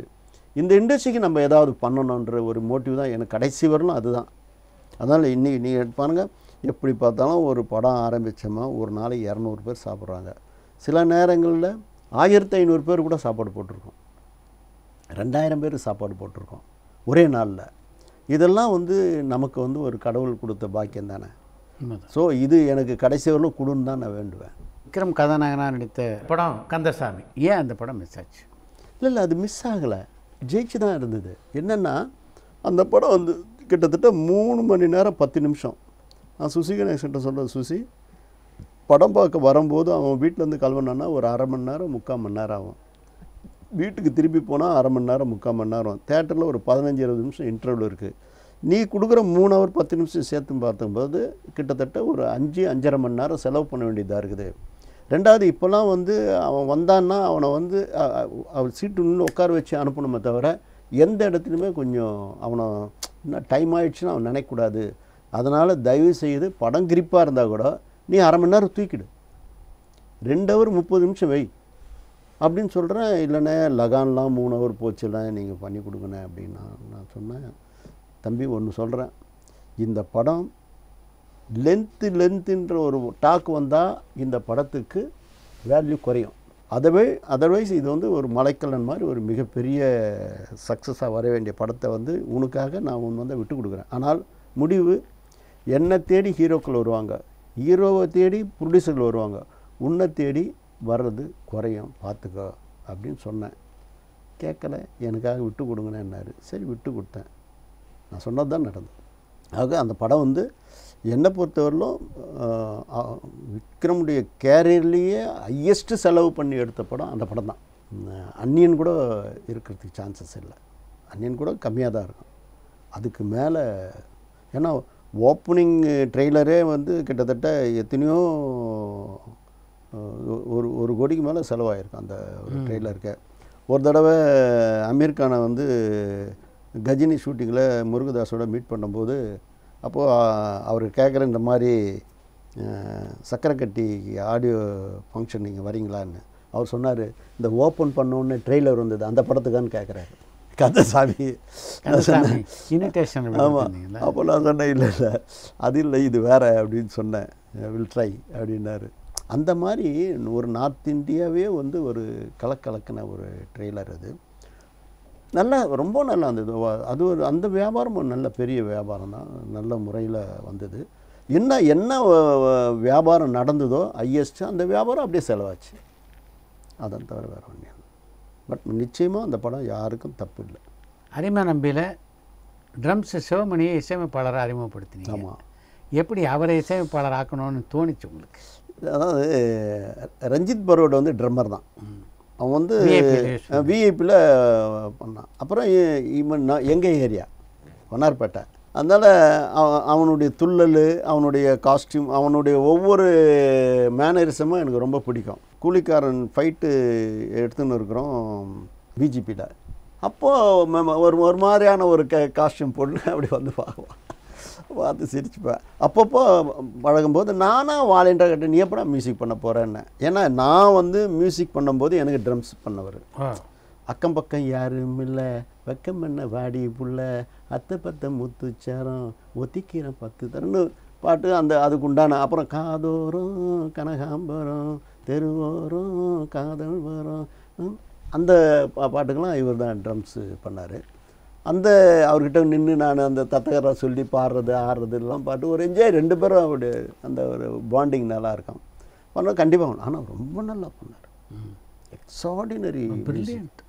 அந்த அரிமா நம்பியில் அவர் பண்ணது இன்னும் நிற்கும் அந்த பாட்டு. உங்களுடைய நீண்ட நாள் கனவை நிறைவேற்றிய படம் கபாலி. ஆமாம். எப்படி அமைஞ்சது அந்த வாய்ப்பு? கபாலி வந்து சார் வந்து கூப்பிட்றாரு, திருஷ்யம் பண்ணலான்னு கேட்குறாரு. நான் சொன்னேன், திருஷ்யம் வந்து சார் சுரேஷ் பாலாஜிகிட்ட இருக்குது, அவருக்கும் அதை எடுக்கணும்னு எண்ணம் வரும். அதே நேரத்தில் அந்த படம் வந்து தெலுங்கில் வெங்கடேஷ் பண்ணுறார் சார், நம்மளுக்கு தெலுங்கு மார்க்கெட் ஒரு 30-40 கோடி மைனஸ் ஆகுமே அப்படின்னா. கரெக்ட் அப்படின்ட்டு அப்புறம் ஒரு நடிகரை சொல்லி அவருக்கு ஃபஸ்ட் காப்பி எடுத்து பண்ணுறீங்களா அப்படின்னு கேட்டார். இல்லை சார், ஃபஸ்ட் காப்பி எடுத்தால் பட்ஜெட் ஆகிடும், அவங்களுக்கு தேவையான மாதிரி தான் பண்ணுவாங்க, அதனால் அந்த எவ்வளோ காப்பி எடுக்கிறாங்களோ அதையே நம்ம செலவு பண்ணுவோம். ஃபஸ்ட் காப்பி ஒரு டைரக்டருக்கு ஒரு குறிப்பிட்ட அமௌண்ட்டுக்கு. நான் சொன்னேன், ஃபஸ்ட் காப்பியை வந்து நம்மளே செலவு பண்ணலாம், கரெக்ட், அவருக்கு என்ன சம்பளமோ கொடுத்துடலாம் அப்படின்னேன். அதுக்கு அடுத்தது வந்து இன்னொரு டைரக்டர் வந்து என்கிட்ட வந்து கதை சொல்ல ஆரம்பித்தார். கதை சொன்னோன்னே நான் சொன்னேன், இந்த மாதிரி 2 நிமிஷம் தான் கதை சொன்னார்.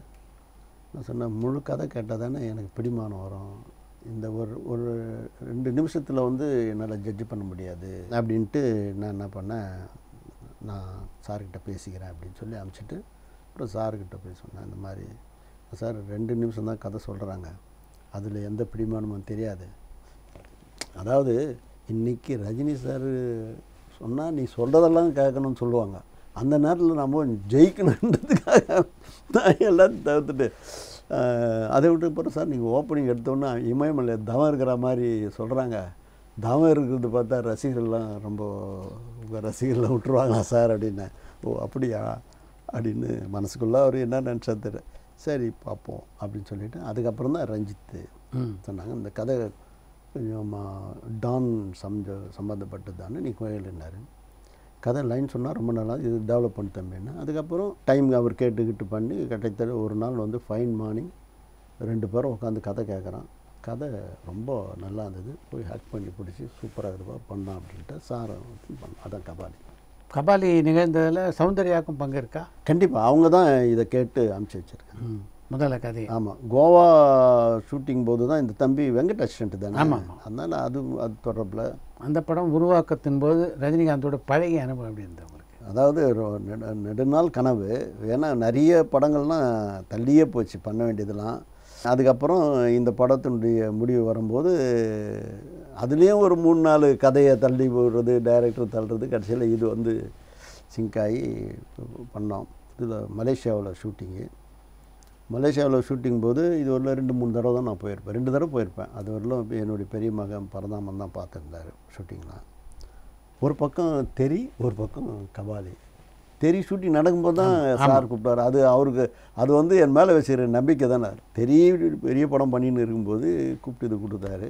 இது பண்ணும்போது இப்போ வந்து நீங்கள் கோவாவில் பார்த்தீங்கன்னா இல்லை ரைட் சைடு வந்து தெரி, லெஃப்ட் சைடு கபாலி, 2 ஷூட்டிங் நடக்குது. இது ஒரு 30 நாள் நடக்குது, இது ஒரு 25 நாள் நடக்குது. பார்த்துக்க எப்படி சமாளிச்சிடுவோம்.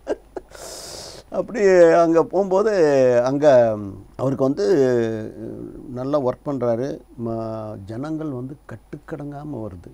அவர் மேலே இருக்கிற பக்திக்கு சொல்லணும்னா ஆர்வத்தில் ஹோட்டலில் போனாலும் வந்து நிற்கிதுங்க, ஷூட்டிங் ஸ்பாட்டில் போன நிற்கிது. மழை கொட்டுது. அந்த மழையில் உள்ளே போகும்போது கையை காமிச்சிட்டு உள்ளே போயிட்டார். போனவர் ஈவினிங் வரும்போது பார்த்தா அந்த ஜனங்க அங்கே மழையில் நனைஞ்சு. அப்போது என்கிட்ட ஃபீல் பண்ணேன்னா தானே நம்ம என்ன ஜனங்களுக்கு பண்ணோம், இவங்களுக்கு என்ன பண்ணோம், ஏன் இப்படி வந்து மழையில் நனைஞ்சுன்னு இருக்காங்க, நம்ம என்ன கைமாறு பண்ண போகிறோம், இப்படிலாம் பண்ணலாம். இல்லை சார் அவங்க மேலே வச்சுக்கிற அன்பு சார், இன்வால்மெண்ட்டு சார், வேறு ஒன்றும் கிடையாது அப்படின்னு சொன்னேன். அப்படி ஒரு அதாவது நீந்தின்னு தான் வருவார். அது பெரிய சமாச்சாரம் அந்த படத்தில். அந்த நேரத்தில் பார்த்தா அவருக்கு வர உடம்பு சரியில்லை, ஜுரம் வந்துடுச்சு. ஜுரம் வரும்போது நான் மெட்ராஸில் இருக்கிறேன். அவங்க டாக்டர்ஸ் 2 பேரும் ஃபோன் பண்ணுறாங்க. அதுவும் ஐஸ்வர்யா தான் ஃபோன் பண்ணி, அங்கிள் தயவுசெய்து அப்பாவை அனுப்பிச்சி வைங்க, ஜுரத்துலேயே இருங்க, டாக்டருக்கு அட்வைஸ் கொடுக்குறாங்க, பண்ணக்கூடாது. நான் உடனே என் பையனுக்கு ஃபோன் பண்ணி அவர் என்ன சொன்னாலும் கேன்சல் பண்ணுறேன் அப்படின்ட்டேன். கேன்சல் பண்ணிட்டு அவரை அனுப்பிச்சிட்டு பின்னாடி நம்ம பார்த்துக்கலாம் அப்படின்றேன். அவர் கூப்பிட்டு ரஞ்சித்து சொல்லி, ரஞ்சித் போய் இந்த மாதிரி தானு சார் பேக்கப் பண்ணிட்டு வர சொல்கிறாரு, நம்ம திருப்பியும் பண்ணலாம் அப்படின்னா. முடியாது, இவ்வளோ செலவு பண்ணிட்டு வந்து இவ்வளோ செலவாகி திரும்பவும் வந்து என்ன செலவாகும், அதெல்லாம் முடியாது, நான் நடிச்சு தான் போவேன். தானு சார் சொல்லுவார், அவர் நான் என் ப்ரொடியூசர் நல்லாயிருக்கும் நான் சொல்லுவேன்னு தன்னை வருத்தி அந்த கபாலிடான்னு வந்து அந்த ஃப்ளாஷ்பேக்கில் வராரு. அப்போ நல்ல ஜுரம் இருக்குது, அவ்வளோ ஜுரத்துலேயே பண்ணி முடித்து இருந்துட்டு வந்தார். அந்த ஒரு டெடிக்கேஷன். தயாரிப்பாளர் நல்லா இருக்கணும்னு நினைக்கக்கூடிய ஒரு காருண்யவான், கருணை மனம் கொண்டவங்களுக்கு தான் அந்த இன்வால்மெண்ட் இருக்கும். நம்ம நல்லா இருக்கணும், தன்னை பாதித்தா கூட பரவாயில்ல, ப்ரொடியூசர் நல்லா இருக்கணும். என்ன மாதிரி இது? நீங்கள் கேட்ட கதையை படமாக பார்த்தபோது எப்படி இருந்தது? ரொம்ப நல்லா இருந்தது. எனக்கு வந்து கிளைமேக்ஸ் மாத்திரம் அவர் அந்த சைனாக்காரனை அடித்து க்ளோஸ் பண்ணிவிட்டு அப்படி வந்து நிற்பார். ஒரு ரோலிங் ஷாட்டில் அந்த துப்பாக்கி எடுத்து இப்படி வைப்பார் இல்லையா, அதோடு ஃப்ரீஸ் பண்ணி டைட்டில் போடணுன்னு நான் விரும்பினேன். ரஜினி சார் சொன்னார், இல்லை டைரக்டர்னா சொன்னார், அது பிரகாரம் பண்ணு. இல்லை சார், உள்ளே நுழையிறாங்க, திடீர்னு டமால்னு வெடியுது, ஹீரோ செத்தாரா போனவன் செத்தானான்றது ஒரு கொஸ்டின், ஜனங்க ஒரு குழப்பத்திலே வரணும் இல்லையா, ஏதோ ஒன்று மனசில் அவர் வச்சு செய்கிறாரு. டைரக்டருக்கு வழி விட்டார். நான் ரொம்ப கம்பல் பண்ணி சொல்ல முடியும், அவர் பேச்சை நம்ம சொல்ல தான் முடியும். அவர் இது ஆனால் அந்த படத்தை வந்து திருப்பி ரீரிலீஸ் பண்ணுவேன். அப்போ பாருங்கள் வித்தை, இப்போ ஆள வந்தான் மன போகிற மாதிரி நடத்தி காமிப்ப பாருங்க, இன்னும் நல்லாயிருக்கும். பெரிய வெற்றி. அதாவது இன்றைக்கும் அதனுடைய ரெக்கார்டை உடைக்க முடியல அமெரிக்காவில். அமெரிக்காவில் இன்றைக்கி வந்து சினி கேலாக்ஸி சஞ்சய் வந்து மிக உயரத்தில் இருக்கிறாருன்னா கபாலி தான். சூப்பர். அவ்வளோ வசூல்.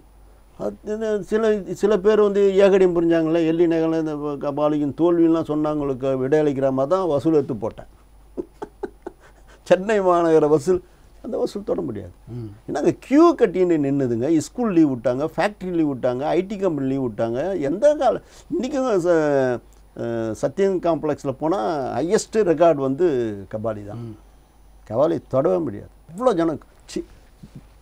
அந்த நாடோடி மன்னனில் இரும்பு கட்டியே உடைச்சாங்க கிருஷ்ணா தேட்டரில், அந்த மாதிரி உடைச்சிட்டாங்க சத்யன் தேட்டரில் அந்த ரிசர்வேஷனுக்காக. அப்படி ஒரு க்ரௌடு. அவ்வளோ என்ன இங்கெல்லாம் வந்து டிக்கெட் கொடுக்கலன்னு இங்கே பெரிய மறியல் போராட்டம்லாம் பண்ணாங்களே இங்கே நம்ம ஆஃபீஸ் எடுத்த மாதிரியா. அதில் வீடியோலாம் வந்து பெருசாக பிளாக்கில் டிக்கெட் வாங்கி விற்கிறோம் போகிறோன்றலாம் இப்போ பழி வந்தது இல்லை. ரஜினி அந்த விளம்பரங்களை பார்த்து என்ன சொன்னார்? ஒரு வைப் இல்லை அப்போவே இல்லை. நான் நல்லவனுக்கும் கூலிக்காரனுக்கும் தெருப்பாடம் நான் பண்ணும்போதே அவர் வந்துட்டு போகணும் சாயங்காலம் யூனியன் அவர் தேங்க்ஸ் சொல்கிறது போகல, பப்ளிசிட்டி பெரிய வைப்ரேஷனாக உண்டாக்குறதானு அப்படின்வார். சார் நீங்கள் வரும்போது பாருங்கள் சார் எப்படி நடக்கும் அப்படின்னுவேன். ரஞ்சித்தினுடைய ஒத்துழைப்பு எப்படி இருந்தது கபாலியில்? உண்மையிலே ரொம்ப நல்லது. ரொம்ப ரொம்ப பையன் என்ன சொன்னாலும் கேட்டு நடந்தது. மிகப்பெரிய பொறுப்பு இல்லையா. ஒரு சைடு ரஜினி சார், ஒரு சைடு தானு. அவர் அப்கமிங்கில் அப்போ தான் 3வது படம் முடிச்சுட்டு வராரு.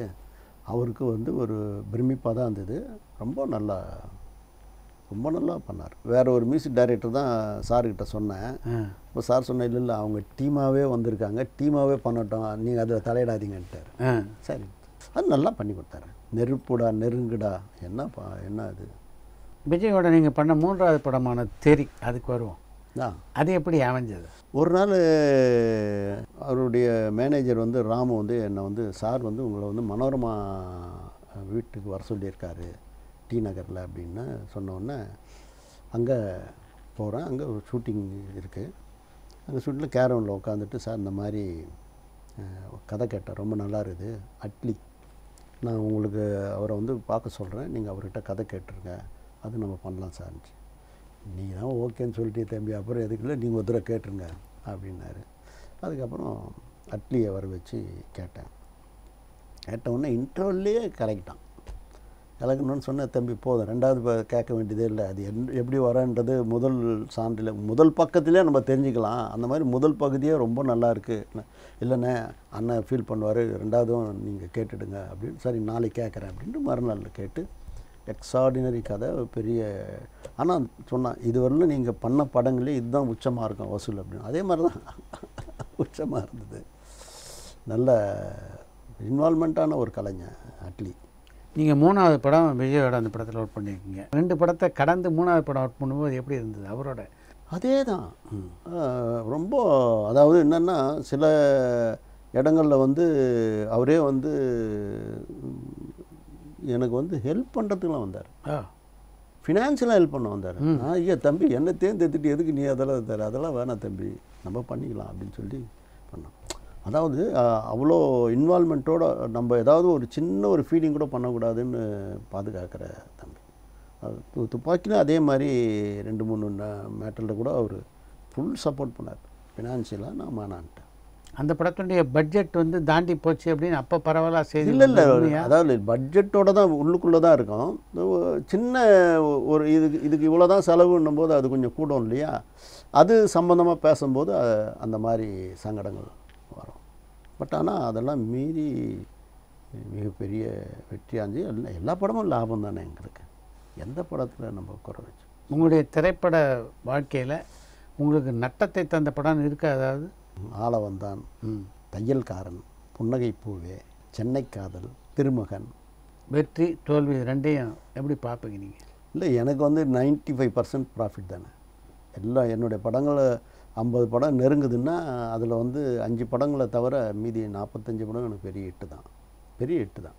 சினிமா ஒரு பெரிய சூதாட்டம் அப்படின்னு பரவலாக பேச்சிருக்கு.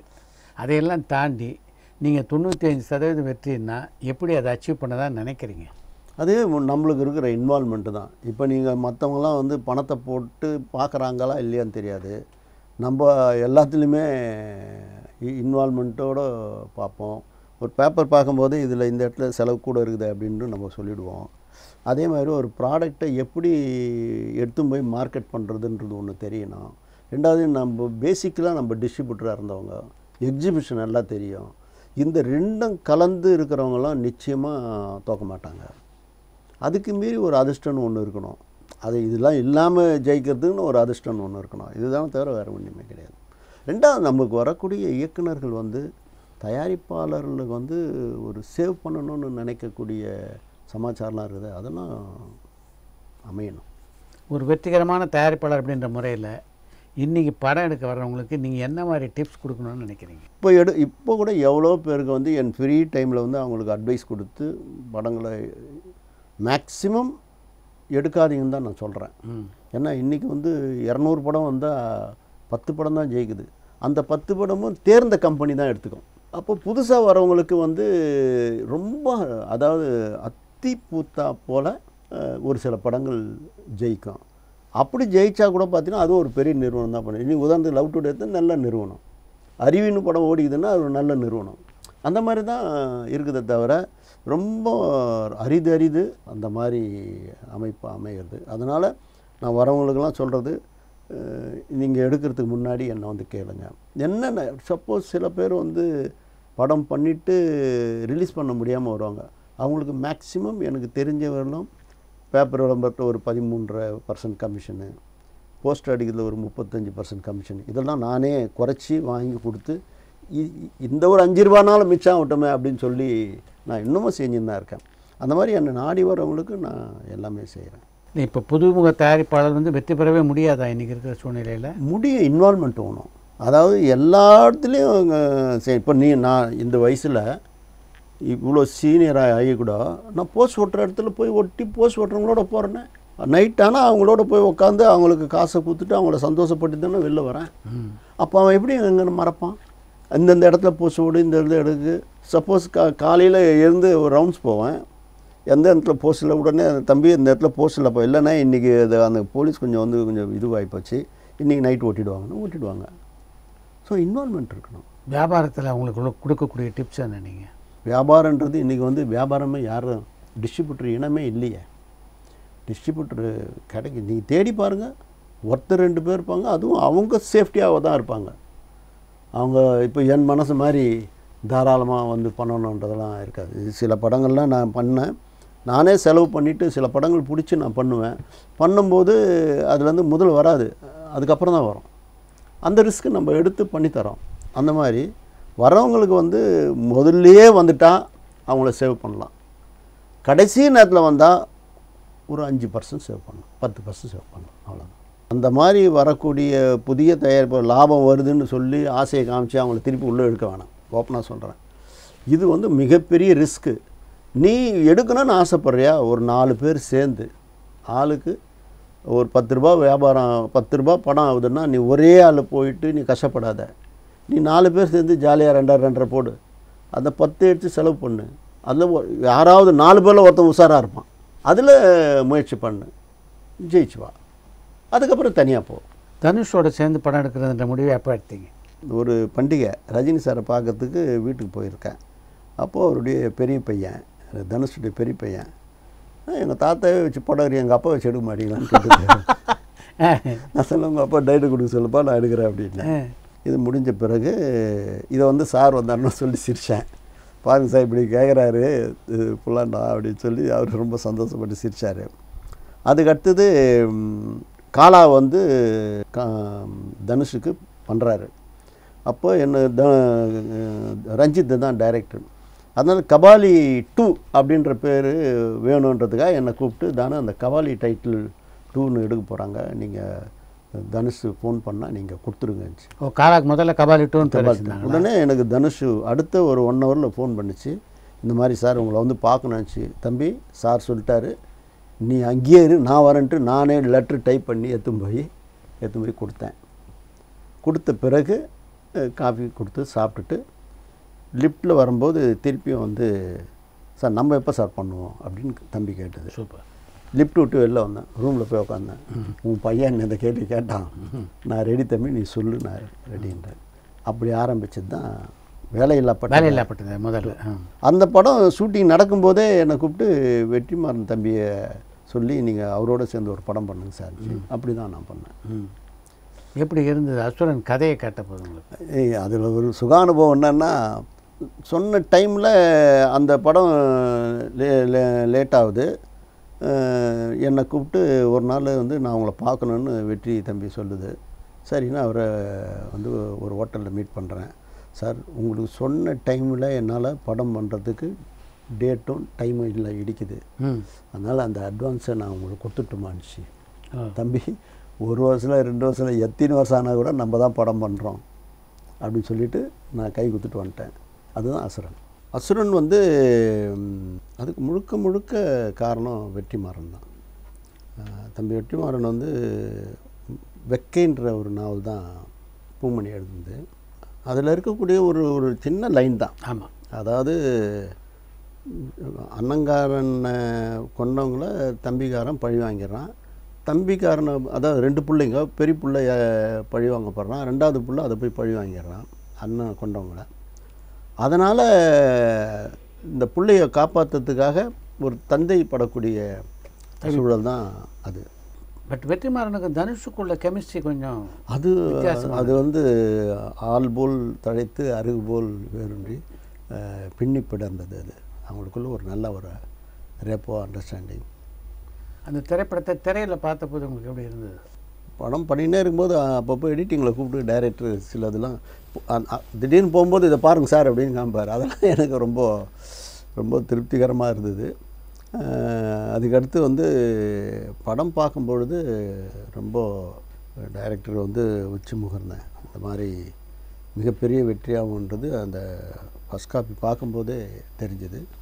அதுக்கு கட்டிங் போடுற மாதிரி படம் ரிலீஸ் ஆன பிறகு அதுக்கு ஏகோபித்த வரவேற்பு எல்லா சைட்லேருந்தும், எல்லா லாங்குவேஜில் அந்த படத்துக்கு ரீமேக்குக்காக கேட்டாங்க. உதாரணம் சொல்ல போனால் ஹிந்தியில் இருக்கக்கூடிய மிகப்பெரிய டைரக்டர்லாம் ஹீரோக்கள்லாம் வந்து அப்ரோச் பண்ணாங்க. ஆனால் அவங்களுடைய ஒரே வேண்டுகோள் ரெக்வஸ்ட் வெற்றிமாறன் தம்பி தான் டைரக்ட் பண்ணணுன்னு. சார் எடுத்ததே எடுக்குது, நான் எதுக்கு சார் இல்லை வேறு யாருன்னா எடுத்துக்கங்க சார் அப்படின்னு ஒரு பிடிவாதமாக மறுத்தார். அதாவது அவரை வந்து எப்படி சொல்லணுன்னா, அவரை வந்து காசால் விலைக்கு வாங்க முடியாது. என்ன காசு கொடுத்தா கூட அவருடைய பாலிசியில் அது கரெக்டாக அப்படி நிற்பார். அந்த படம் அவ்வளோ பெரிய வெற்றியான போகுது கூட தன்னடக்கத்தோடு இந்த படம் விடுதலை படம் சூரிய வச்சு சிம்பிளாக ஆரம்பிக்கிறேன்னு சொல்லி ஆரம்பிச்சது தான் இந்த படம். இதுக்கு தான் நம்மளுடைய வாடிவாசல்னு பண்ணது. அந்த மாதிரி ஒரு டெடிக்கேஷன். அதான் அந்த படத்துலேயே பார்த்திங்கன்னா ரொம்ப கடுமையாக எடுத்துன்னு வந்துட்டார். படம் முடியுது, நான் போய் அவர்கிட்ட போயிட்டு இந்த தேதி ஆயுத பூஜை லீவெலாம் வருது தம்பி, ஒரு 5 நாள் நல்ல வசூல் இருக்கும், அந்த மாதிரி பண்ணலாமா அப்படின்னேன். ரொம்ப இறுக்கமான டைம் சார். எனக்கு எப்போவுமே ஃப்ரீ ப்ரொடக்ஷனில் வந்து கொஞ்சம் போஸ்ட் ப்ரொடக்ஷனில் கொஞ்சம் எனக்கு டைம் எடுத்துப்பேன். ஏன்னா டப்பிங்கில் கான்சன்ட்ரேட் பண்ணணும், மிக்சிங்கில் கான்சன்ட்ரேட் பண்ணணும், எடிட்டிங்கில் கான்சன்ட்ரேட் பண்ணணும். கடைசி வரலும் நான் வந்து அதுக்காக உழைப்பேன். என்னுடைய படங்கள் சீக்கிரம் முடிச்சிடும், போஸ்ட் ப்ரொடக்ஷன் மாத்திரம் கொஞ்சம் டைம் எடுத்து பண்ணுவோம் சார். நீங்கள் இப்படி கேட்குறீங்களே, நீங்கள் இது வரலாம் கேட்டதும் இல்லை, இது ஒரு நல்ல வாய்ப்புன்றீங்க, நான் மேக்ஸிமம் பண்ணி கொடுத்துட்றேன் சார், நீங்கள் அனௌன்ஸ் பண்ணிங்க அப்படின்ட்டாரு. பட் அனௌன்ஸ் பண்ணி கொடுக்குறோன்னு சொல்லிட்டு அவர் வேலை நடந்துட்டு இருக்கா. திடீர்னு பார்த்தா அவருக்கு வந்து உடம்பு சரியில்லாமல் டெங்கு காய்ச்சல். ப்ளட் டெஸ்ட் பண்ணிட்டு வராரு மலர் ஹாஸ்பிட்டலில். இந்த மாதிரி டெங்கு அப்படியே முடக்கப்படுறது, உடம்பெல்லாம் அவருக்கு வலியாக தான் இருக்கும். அதில் ஒரு நாள் உள்ளே நுழைகிறேன், பார்த்தா பெட்டிலே படுத்துக்கின்னு எடிட் பண்ணியிருக்கிறார். இதை கட் பண்ண அதை கட் பண்ண ஒன்றும் பார்த்தோன்னே எனக்கு கஷ்டமாக போய் ரொம்ப சிரமப்பட்டு எழுந்து உட்கார்ந்த போது நான் சொன்ன, தம்பி இவ்வளோ சிரமப்பட்டு பண்ண வேணாம், நம்ம ரிலீஸ் தள்ளிக்கலாம். இல்லை சார், நீங்கள் சொல்லிட்டீங்க, நானும் வார்த்தை கொடுத்துட்டேன், அந்த வார்த்தையில் அப்படி நிற்கிறப்ப அந்த வார்த்தையில் நான் கொடுத்துட்டேன், எப்படியா இருந்தாலும் பண்ணிடலாம், நீங்கள் ப்ரொசீட் பண்ணிங்க சார், இதுக்காக நான் பண்ண மாட்டேன், நான் பண்ணி கொடுத்துட்றேன் அப்படின்னு சொல்லி கடுமையாக ஒர்க் பண்ணி அதை காப்பி எடுத்து கொடுத்தாரு. அது அவ்வளோ பெரிய வெற்றி. அதாவது பெஸ்ட்டு ப்ராடக்டாக வந்து ரொம்ப உயரிய படைப்பு. அப்புறம் அதுக்கு வந்து தேசிய விருது கிடச்சி. ஞாபகம் போனால் டைரக்டருக்கும் கிடைக்கணும், அவருக்கு தான் அதிகமாக கிடைக்கணும், அவ்வளோ நல்ல மெசேஜ் சொல்லியிருந்தார். அதுக்கப்புறம் மியூசிக் டைரக்டர் கிடைக்கணும், சிங்கருக்கு கிடைக்கணும், கேமராமேன் கிடைக்கணும், எல்லா வகையிலையும் அது தகுதியானது. அந்த வருஷத்தில் வந்து அவங்களுக்குள்ள போர்டு மீட்டிங் போட்டு ஒரே படத்துக்கு அதிக அவார்டு கொடுக்காம பிரித்து எல்லா மாநிலத்துக்கும் கொடுக்கணுன்ற மாதிரி அந்த குழுவில் முடிவெடுத்துருக்கோம். அதில் சில ஃபைட் பண்ணால் கூட இல்லை நீங்கள் விட்டு தான் கொடுக்கணுன்ற மாதிரி பண்ணியிருக்காங்க. அந்த மாதிரி ஒரு சூழலில் தான் அது போச்சு. நம்மளுக்கு 2 விருது கிடச்சிது, சிறந்த படமும் சிறந்த நடிகர் விருது கிடச்சிது. எனக்கு வந்து பாலுமகேந்திரா இயக்குனர் பாலுமகேந்திரா தேசிய விருதாக தான் அவர் வாங்கி கொடுத்தாரு.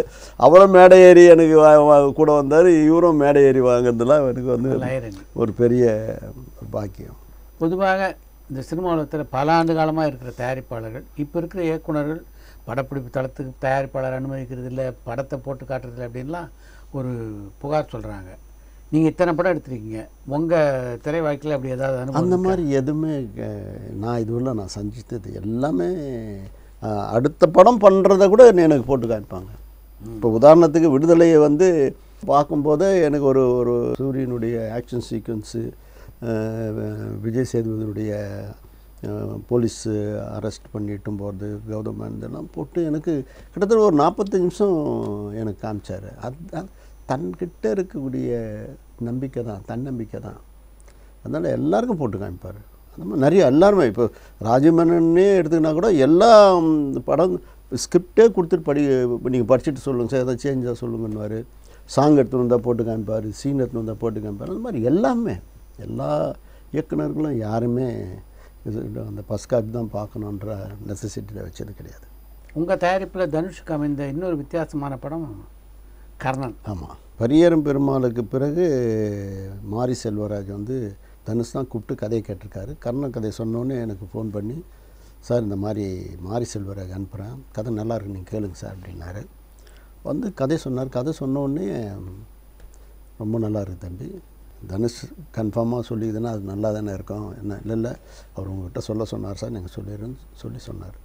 சொன்ன உடனே ரொம்ப பிடிச்சது, பெரிய ஹிட்டாகவும் சொன்னேன். ஆனால் ஒரு சூழ்நிலை பாருங்கள், அது ஒரு அந்த அந்த ஊரையே நிர்மாணித்தோம். அந்த ஒரு 25 ஏக்கர் லீஸுக்கு கோயில் நிலத்தை திருநெல்வேலியில் லீஸுக்கு வாங்கி அந்த பீரியடில் கொரோனா வந்தோன்னே அதை எக்ஸ்டெண்ட் பண்ணுறதுக்கு போராட்டம், அதில் சில சங்கடங்கள், எக்ஸ்டெண்ட் பண்ணி கொடுக்காம எல்லாம் பாதியிலேயே வந்துட்டு பாதியிலே போனால் திருப்பி எந்த ஊரில் போய் நம்ம அந்த ஊர் போட முடியும். அது மாதிரி. ஆனால் ஒன்று அந்த படத்தில் பார்த்திங்கன்னா எல்லா வேலையும் எடுத்து செஞ்சது இந்த ஆர்ட் டிபார்ட்மெண்ட், ஆர்ட் டைரக்டரு, என்ன ஆர்ட் டைரக்டர் வேலை இவர் எடுத்து வேலை செஞ்சுன்னு இருப்பார், பெயிண்ட் அடிச்சுன்னு இருப்பார். ரொம்ப ஆத்மார்த்தமான அர்ப்பணிப்பு மாரி செல்வராஜ். ஆனால் கடுமையாக அவர் உழைச்சார். அந்த உழைப்புக்கு அந்த நேரத்தில் பார்த்திங்கன்னா நான் படம் அனௌன்ஸ் பண்ணும்போது 10ஆம் தேதி படம் ரிலீஸ்ன்னு அனௌன்ஸ் பண்ணுறேன், 9ஆம் தேதி நான் அனௌன்ஸ் பண்ணுறேன், 8ஆம் தேதி வருது கொரோனா, 50% தான் அக்காமடேஷன். 50 அக்காமடேஷனாக யாருமே ரிலீஸ் பண்ண மாட்டாங்க. எனக்கு எல்லோரும் அதாவது நம்மளுக்கு பிடிக்காதவங்க கூட ஃபோன் பண்ணி, தானே வேணார், விஷப்பரிச்சை வேணார், ரிலீஸ் பண்ணாத, 50%ல் ஏதோ கொரோனான்ற பயத்தில் வருது. நான் அது ஒரே முடிவு சொன்னபடி கண்டிப்பாக படத்தை நான் எடுத்துன்னு வந்துடுவேன் அப்படின்னு. அடுத்த வாரமே ஆச்சு, சண்டேவும் கிடையாது, நைட் ஷோவும் கிடையாதுன்ட்டாங்க. ஆமாம், 50%க்கு மேலே இன்னொரு அடி, அதையும் தாங்கிக்கின்னு அந்த படம் மிகப்பெரிய பெரிய வசூலை கொடுத்தது. அப்படி ஒரு துணிச்சலான முடிவு எப்படி எடுத்தீங்க? அதாவது அது ஒரு சின்ன நம்ம டிஸ்ட்ரிபியூட்டராக எக்ஸிபியூட்டராக இருந்ததை விட்டு நம்மளுக்கு ஒரு சைக்காலஜி என்னென்னா, இன்றைக்கி மேக்ஸிமம் வந்து அந்த 3 நாள் வசூல் தான் வருது. வெள்ளி சனி ஞாயிறு தான் அதுவும் பெரிய படங்களுக்கு மட்டும்தான் 100% ஃபுல்லாகுது. இடைப்பட்ட படங்களுக்கு வந்து ஒரு 60 to 70% தான் ஆகுது. ஸோ 50% கேரண்டியாக வர நேரத்தில் அந்த 50% வந்தாலும் நம்ம சேஃப் ஆகிக்கலாம் அப்படின்னு தான் தைரியமாக அடித்தது. ஏன்னா மீதி இருக்கிற ஜனங்க மீதி 4 நாளில் வருமே அப்படின்னு சொல்லி தான் அந்த கால்குலேஷன் பண்ணி தான் நான் அடித்தேன். நான் கணித்த மாதிரி ஹவுஸ்ஃபுல்லாக போக ஆரம்பிச்சிது. ஏகப்பட்ட வரவேற்பு, பெரிய ரெக்கார்டு. அதாவது பெரிய வசூலை கொடுத்த படங்களில் அந்த படம் ஒன்று. இல்லை, நடிகரில் வேலை வாங்குறதுல மாரி செல்வராஜன் வந்து எல்லாருமே, இப்போ உதயநிதி ஸ்டாலின் கூட என்கிட்ட பேசும்போது பல முறை சொன்னார், அவருக்கு திருப்தி ஆகலைன்னா 18 டேக் 20 டேக் 22 டேக் கூட எடுப்பார் சார், இந்த பர்ஃபெக்ஷன் பார்ப்பார். உங்கள் படத்தில் பணியாற்றும் போது அப்படி பார்த்து எல்லாமே கண்டிப்பாக கடுமையான உழைப்பாளி. அவர் வந்து அடையாளம் காட்டக்கூடிய 5-6 டைரக்டர் இன்றைக்கி இருக்கிறாங்கன்னா அதில் அவரும் ஒருத்தராக இருப்பார். சூப்பர். இந்த படத்தை தொடர்ந்து செல்வராகவனோட பணியாற்றுது அப்படிங்கிறது. மூணாவது வந்து இந்த செல்வராகவன் வந்து இது ஒரு படம் வந்து அவருக்கு கொஞ்சம் பெரிய வசூல் ஆகலை.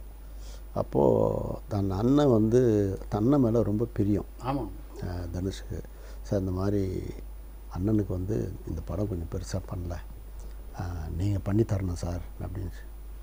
இந்த மாதிரிலாம் இருந்தால் நம்ம இருக்கணும், கண்டிப்பாக நம்ம பண்ணுவோம் அப்படின்னு சொல்லி ராயன்ற ஒன்று ஒரு வண்ணார்பேட்டில் இருக்கக்கூடிய பேக்ட்ராப்பில் ஒரு பெரிய செட்டு, அதுக்குண்டான வடிவமைப்பெல்லாம் பண்ணி எல்லாம் பண்ணியாச்சு. ஒரே ஷெட்யூலில் முடிக்கிற மாதிரி. ஒரு பக்கம் வந்து பகலில் வந்து கர்ணன், ராத்திரியில் வந்து ராயன் அப்படின்னு பிளான் பண்ணிட்டாங்க.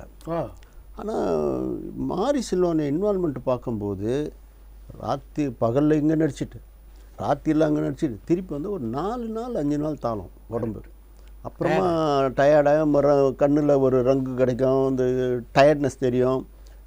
மாரி செல்வராஜ் ரொம்ப ஃபீல் பண்ணுவார். ஏன்னா அவர் அடுத்து ஒரு போராளியாக வரக்கூடிய இயக்குனர்னு நான் சொன்னேன், தம்பி உன் உடம்பு பெரிய லெவலில் பாதிக்கும், எனக்கு உடனே பண்ணணுன்ற இதெல்லாம் கிடையாது, நம்ம தள்ளி கூட பண்ணிக்கலாம், முதல் கர்ணன் முடிச்சிடுவோம், அதுக்கப்புறம் ராயனை நம்ம பண்ணுவோம் அப்படின்னு சொல்லி ராயனை தள்ளி வச்சேன்.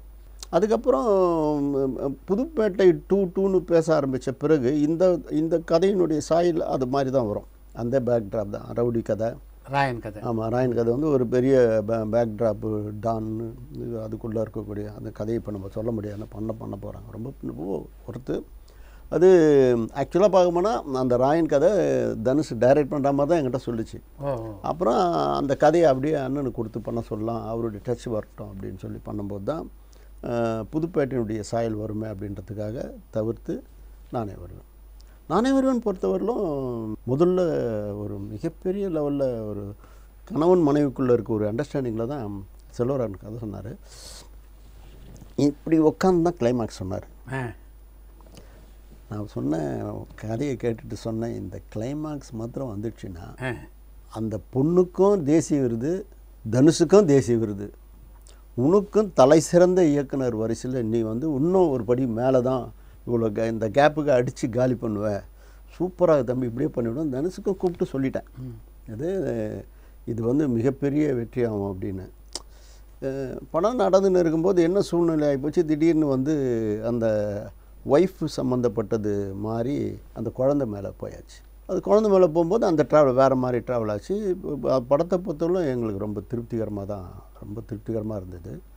பொன்னியின் செல்வன் வந்தபோது அது அந்த அந்த அந்த பேர் இரைச்சல், இந்த சத்தம் வந்து ஒரு சலனமில்லா நீரோடை, அது காட்டாற்று வெள்ளம், இதான் உதாரணம். எப்படி பார்த்தாலும் அந்த படத்துக்கும் இந்த படத்துக்கும் ஒரே நேரத்தில் நிறைய படங்கள் ரிலீஸ் ஆகிருக்கு. உதாரணத்துக்கு சொல்லப்போனால் சந்திரமுகி வரும்போது சச்சின் வருது, மும்பை எக்ஸ்பிரஸ் வருது. அதே மாதிரி தளபதி வரும்போது குணா வருது, வண்ண பூக்கள் வருது. இப்போ நானே இருக்கேன், என் படம் தான் வண்ண பூக்கள், அந்த பக்கத்தில் சச்சின். ஆனால் அத்தனை படமும் நல்லா போச்சு. அப்படி பண்ணும்போது இது வந்து எனக்கு அது ஒன்றும் பெரிய இதுவாக தெரியல. ஏன்னா நம்ம 2 படம் இது கொடுத்து இது பண்ணோன்னா, ஆனால் அது அந்த அந்த உணர்வு, தமிழ் உணர்வு இருக்குது இல்லையா, அது வந்து ஒரு பெரிய லெவலில் அந்த படத்தை பார்க்கணும் வெறி உண்டாக்கிடுச்சு. அதனால் ஃபஸ்ட்டு டே 10 கோடி கிராஸ் ஆனது படம் திடால்னு 6 கோடிக்கு வந்துடுச்சு. அதுலேருந்து அப்படியே அது அந்த இறைச்சல் ஜாஸ்தியாக ஆக ஆக இது அப்படியே தேட்டருக்காரங்களும் என்ன பண்ணிட்டாங்க, எந்த படம் நிறைய வசூலாகுதோ அதை தான் ஷோ இன்க்ரீஸ் பண்ணுவாங்க. அதுக்கு அந்த மேலே காதலை காமிச்சு இந்த இதில் கொஞ்சம் குறைச்சிட்டாங்க. அதில் இருந்தாலும் என்ன பொறுத்தனும் பெரிய லெவலில் வருமான வரி கட்டியிருக்கேன். அப்போ அவ்வளோ லாபம் வந்துருக்குதுன்னு அர்த்தம். எல்லாம் 3 படமும் எனக்கு மிகப்பெரிய வருமானம் தான் கொடுத்துச்சு. உங்களுடைய இந்த பேட்டியை பார்க்குறவங்க சினிமா தொழில் ஒரு மிகவும் லாபகரமான தொழில். தானுவை பொறுத்த வரைக்கும் பார்த்தோம்னா அவர் எவ்வளோ படம் எடுத்திருக்காரோ அதில் ஒரு 80% லாபமான படங்கள். அதனால் தாராளமாக எப்படி பார்த்தாலும் இந்த சினிமா உலகத்தில் இறங்கலாம் அப்படின்னு ஒரு முடிவுக்கு வருவாங்க. அது மாதிரி சினிமா வந்து ரோஜா பூக்கள் நிறைந்த பாதையா இல்லை முட்கள் நிறைந்ததா? சினிமா வந்து முட்கள் நிறைந்த பாதை தான். நீ பார்த்து தான் நடக்கணும். மலர் பாதை இல்லை. அதாவது மேடு பள்ளம் என்பது பாதை, வெற்றி தோல்வி என்பது வாழ்க்கை. 2ஐயும் மனசில் கொண்டு தான் நம்ம வாழ்வியலை செலுத்தணும். தடைக்கற்கள் வருவோம், தகத்தெரியும் தடந்தோள்களுக்கு சொந்தம் இருக்கணும், முட்கள் இருக்கும், முட்களை தள்ளி வச்சுட்டு பார்த்து நடக்கணும். அந்த மாதிரி தான். அதாவது நீ எடுக்கிற கதைக்களமும் கதாபாத்திரங்களும் வலுவாக அமைஞ்சிச்சுன்னா ஒரு கதை தான். ஒரு மனிதனுக்கு முதுகெலும்பே கதை தான். அந்த அந்த அந்த கதை வந்து ஸ்ட்ராங்காக இருந்துச்சுன்னா நீ எவ்வளோ தூரம்னாலும் பயணிக்கலாம். அதில் வந்து எந்த விதத்திலும் மாற்றம் வராது. அதுக்கப்புறம் வந்து ஒரு ஜோடன்னு ஒன்று இருக்கு இல்லையா, ஒரு காம்பினேஷன் ஒன்று. இன்றைக்கி வந்து ஹிந்தி படம் மாதிரி நிறைய ஆர்டிஸ்ட்டுகள் இப்போது காம்பினேஷன் இப்போல்லாம் மனம் வந்து வராங்களே, எவ்வளோ பேர் இருந்தாலும் நான் வரேன்னு வராங்களே. 10 நாளா 5 நாளா 20 நாளான்றது தன்னை வந்து கொடுக்குறாங்க இல்லையா. அந்த மனநிலை இன்றைக்கி வந்துருக்குது. இது அன்றைக்கி இல்லை, இன்றைக்கி வந்துருக்குது. இது வந்து ஒரு ஆரோக்கியமான ஒரு சினிமாவாக தான் இனிமேல் பட்டு பரிமணிக்கும். இனிமேல் தமிழில் வந்து மல்டி ஸ்டார் படங்கள் நிறைய வர வாய்ப்பு இருக்கா? வரத்துக்கு சான்சஸ் இருக்குது. ஆனால் அதுக்குண்டான அந்த டைரக்டர் வந்து அதை கையில் எடுக்கக்கூடிய வேணும். எல்லாரிடமும் பழகி இருக்கணும், அந்த பழக்கத்தில் வரணும். நீங்கள் உங்களை பொறுத்த வரைக்கும் நீங்களே ஒரு பாடலாசிரியர், இசையமைப்பாளர். பல இசையமைப்பாளரோடு பணியாற்றிருக்கீங்க. ஒரு பக்கம் ஹாரிஸ் ஜெயராஜ், இன்னொரு பக்கம் தேவிஸ்ரீ பிரசாத், அப்புறம் ஜிவி பிரகாஷ், இப்படி பல பேர். இந்த இசையமைப்பாளர்களை பற்றி உங்களுடைய கருத்து சொல்லுங்கள். கலைஞர் ஒரு கவிதை ஒன்று சொன்னார். ஆனந்த விகடனான் ஒரு காந்தாரி என்பேன், அம்மிக்குழவி இல்லாமலேயே 100 குழந்தைகளை பெற்றவர். அப்படி என்னென்னா ஆனந்த விகடனில் தான் இதயம் பேசுகிறது, சாவி இப்படின்னு போச்சு இல்லையா. அந்த மாதிரி ஒவ்வொரு இசையமைப்பாளரும் ஒவ்வொருத்தரும் தனித்துவம் பெற்றவங்க. அதனால் அவங்களுடைய மகத்துவம் கிடைச்சிருக்குது. தேவிஸ்ரீ பிரசாத் இன்றைக்கி வந்து அவரும் வந்து ஆல் லாங்குவேஜில் கொடி கட்டி பறக்கிறாரு. தமிழ், தெலுங்கு, மலையாளம், ஹிந்தின்னு அவர் பண்ணுறாரு. ஹாரிஸ் ஜெயராஜ், தேவிஸ்ரீ பிரசாத், ஜிவி பிரகாஷும் இப்போ ஹிந்திக்கு போயிட்டார். அந்த மாதிரி எல்லாருமே வராங்க. இனி வரக்கூடிய இளைஞர்களும் அதுக்கு வந்து பண்ணுறாங்க. இன்றைக்கி ஆடியோ மார்க்கெட்டும் கொஞ்சம் நல்லா வந்திருக்கு. ரொம்ப பெரிய விலை கொடுத்து வாங்குகிற அளவுக்கு, கோடிகளை கொட்டி வாங்குகிற அளவுக்கு, சிங்கிள் டிஜிட் டபுள் டிஜிட்டில் 3 டிஜிட்டு கூட போகக்கூடிய அளவுக்கு வரும். இப்போ டபுள் டிஜிட் ஆகிருக்கு. அது இன்னும் ட்ரிபிள் டிஜிட் போகிற அளவுக்கு கூட ஆடியோ மார்க்கெட் உருவாகும். நடுவில் ஆடியோ மார்க்கெட் ரொம்ப ரொம்ப ரொம்ப வீக்காக இருந்தது. இப்போ தான் கொஞ்சம் நல்லா இருக்குது. வாடிவாசல் படம் 2 வருடத்துக்கு முன்னாடியே வந்திருக்க வேண்டிய படம். விடுதலை சூரிய படம் முடித்த பிறகு தான் இந்த படம்ன்றது அவர் தீர்மானித்தது. அது பிரகாரம் தான் பேச்சுவார்த்தை நடந்து முடிஞ்சுது. திடீர்னு கொரோனா வந்து அந்த படத்துக்கு வந்து கொஞ்சம் இடைவெளி ஆனது. அதுக்கப்புறம் அதில் பங்கு கொண்ட கலைஞர்களும் ஒருத்தர் 3-4 லாங்குவேஜில் பண்ணிங்கிறார் இல்லையா. ஸோ அவருக்கு கேட்ட கால் ஷீட் அவர் சொன்ன பிரகாரம் கொடுத்துட்டாரு. அதுக்கப்புறம் மேற்கொண்டு நீடிக்கும் போது அவர் எல்லா லாங்குவேஜில் இருக்கிறதையும் முடிச்சுட்டு வரும்போது காலதாமதம் தான். அது வந்து யார் மேலேயும் குற்றம் காலம் செய்தது தான் தவிர வேறு எந்த விதத்துலையும் இல்லை. இருந்தாலும் ஒரு ஜாடியில் போட்ட ஊறுகாய் எப்படி டேஸ்ட்டாக இருக்குமோ அந்த மாதிரி அது அது வந்து இன்றைக்கி அதுக்குண்டான வேலைகள் இன்னும் நடக்குது. அந்த காளைகளை பராமரிக்கிறது, அதுங்களுக்கு வந்து வளர்க்குறது. ஒரு பக்கம் வந்து லண்டனில் கம்ப்யூட்டர் கிராஃபிக்ஸ் நடக்கிறது. இதெல்லாம் தமிழ் சினிமாவில் இந்த மாதிரி ஒரு காளை மாட்டுக்கு வந்து இவ்வளோ கோடிகளை கொட்டி பண்ணக்கூடிய இதுக்கு இதுதான் ஃபஸ்ட் டைம். அதை ட்ரெயின் பண்ணி வரவங்க அதெல்லாம் சொல்லக்கூடாது. நான் அந்த ட்ரெயின் பண்ணி வந்து அதை எக்ஸ்பெரிமெண்ட் பண்ணி அதை செய்முறை பண்ணுறவங்களுக்கே கிட்டத்தட்ட 1.5 கோடி சம்பளம் ஆகும். அந்த படத்துடைய கெட்டப்புக்காகவே ஒரு வருஷம் முன்னாடியே சூர்யாவெல்லாம் டெஸ்ட் எல்லாம் வரும். ஆமாம், அதாவது உண்மையிலே அது உண்மையே நல்லது. என்னென்னா கிட்டத்தட்ட அந்த அமைப்பு எப்படி இருக்குன்னு 2 விதமாக டைரக்டர் பிரித்தார். ஒன்று வந்து வடமாடு பிடிக்கிறது ஒன்று வந்து ஜல்லிக்கட்டு. இந்த 2த்தையும் காம்பினேஷனில் எடுத்துன்னு வந்து அதுக்காக எல்லா ஊர்லேருந்தும் தமிழ்நாட்டில் இருக்கக்கூடிய அத்தனை ஊரில் இருக்கிற ஜல்லிக்கட்டு காளைகளெல்லாம் வடமாடு காளைகள்லாம் வர வச்சு அவங்களுக்கு ஒரு 5 நாளாக ப்ரிப்பேர் ஆகி அவங்களுக்கு பராமரித்து அதுக்குண்டான தேர்ந்த கலைஞர்களை வச்சு அதுக்குண்டான மாடுபிடி வீரர்களை வர வச்சு அதுக்கு எக்ஸ்பிளைன் பண்ணதுன்னா மெய்சிலிக்க வச்சுது. அதாவது உயிரை பணையம் வச்சு பண்ணாங்க. அதெல்லாம் அது சினிமா மாதிரி இல்லை, ஒரிஜினலாகவே நடந்தது. மிகப்பெரிய செலவுன்றதை விட எங்களுக்கு மிகப்பெரிய அனுபவம் கிடைச்சிது. அதில் என்னென்ன வகையில் நம்ம பண்ண முடியுன்றதை வந்து டைரக்டருக்கு அவரே சந்தோஷப்பட்டார். நம்ம படமாக்கும் போது என்னென்ன வகையில் நம்ம பண்ணிக்கலாம்ன்ற அளவுக்கு ஒரு பயிற்சி பள்ளி மாதிரி அமைஞ்சது. வாடிவாசலில் முதல்ல நுழைஞ்சது சூர்யாவா வெற்றிமாறனா இல்லை 2 பேரும் ஒன்றா உள்ள நுழைஞ்சாங்களா? வெற்றிமாறன் தம்பியும் சூர்யாவும் 2 பேரும் சேர்ந்து பேசும்போது தான் அவங்க 2 பேரும் சேர்ந்து பேசி தான் உருவானது. சூப்பர். ஆமாம், ஆக்சுவலாக நான் சூர்யாவோட பயணித்தது வந்து கௌதம் மேனனோட தான். ஆமாம், அதுக்கப்புறம் பெரிய அவருக்கு கதை அவர் சரியாக வராதுட்டு அதை இதை பயன்படுத்தும். அப்படியா? முதல்ல சூர்யாவும் கௌதம் மேனன் தான் பிளான் பண்ண நம்ம. அதுக்கப்புறம் வெற்றி தம்பி வந்து எப்பவுமே அவர் ஒரு வார்த்தையில் நிற்கக்கூடியவர். நான் தானு சாருக்கு தான் அடுத்தது பண்ணுறேன்னும் போது அவரும் எங்ககிட்ட தான் இருக்கிறாரு, நாம் பண்ணலாம் அப்படின்னு தான் பேசி பண்ணது. அதுவும் பெரிய, அதாவது தமிழருக்கு தமிழ்நாட்டிற்கு தமிழ் கலாச்சாரத்துக்கு ஒரு அடையாளம் வாடிவாசல். எழுதி வச்சு சித்ரா, உலகத் தமிழர்கள்லாம் கொண்டாடக்கூடிய படமாக அது வரும். அன்றைக்கி ஒரு விகடன் விருதுக்கு போகிறேன், அப்பா இந்த வாடிவாசல் ரவுண்ட் கிளாப்ஸ்.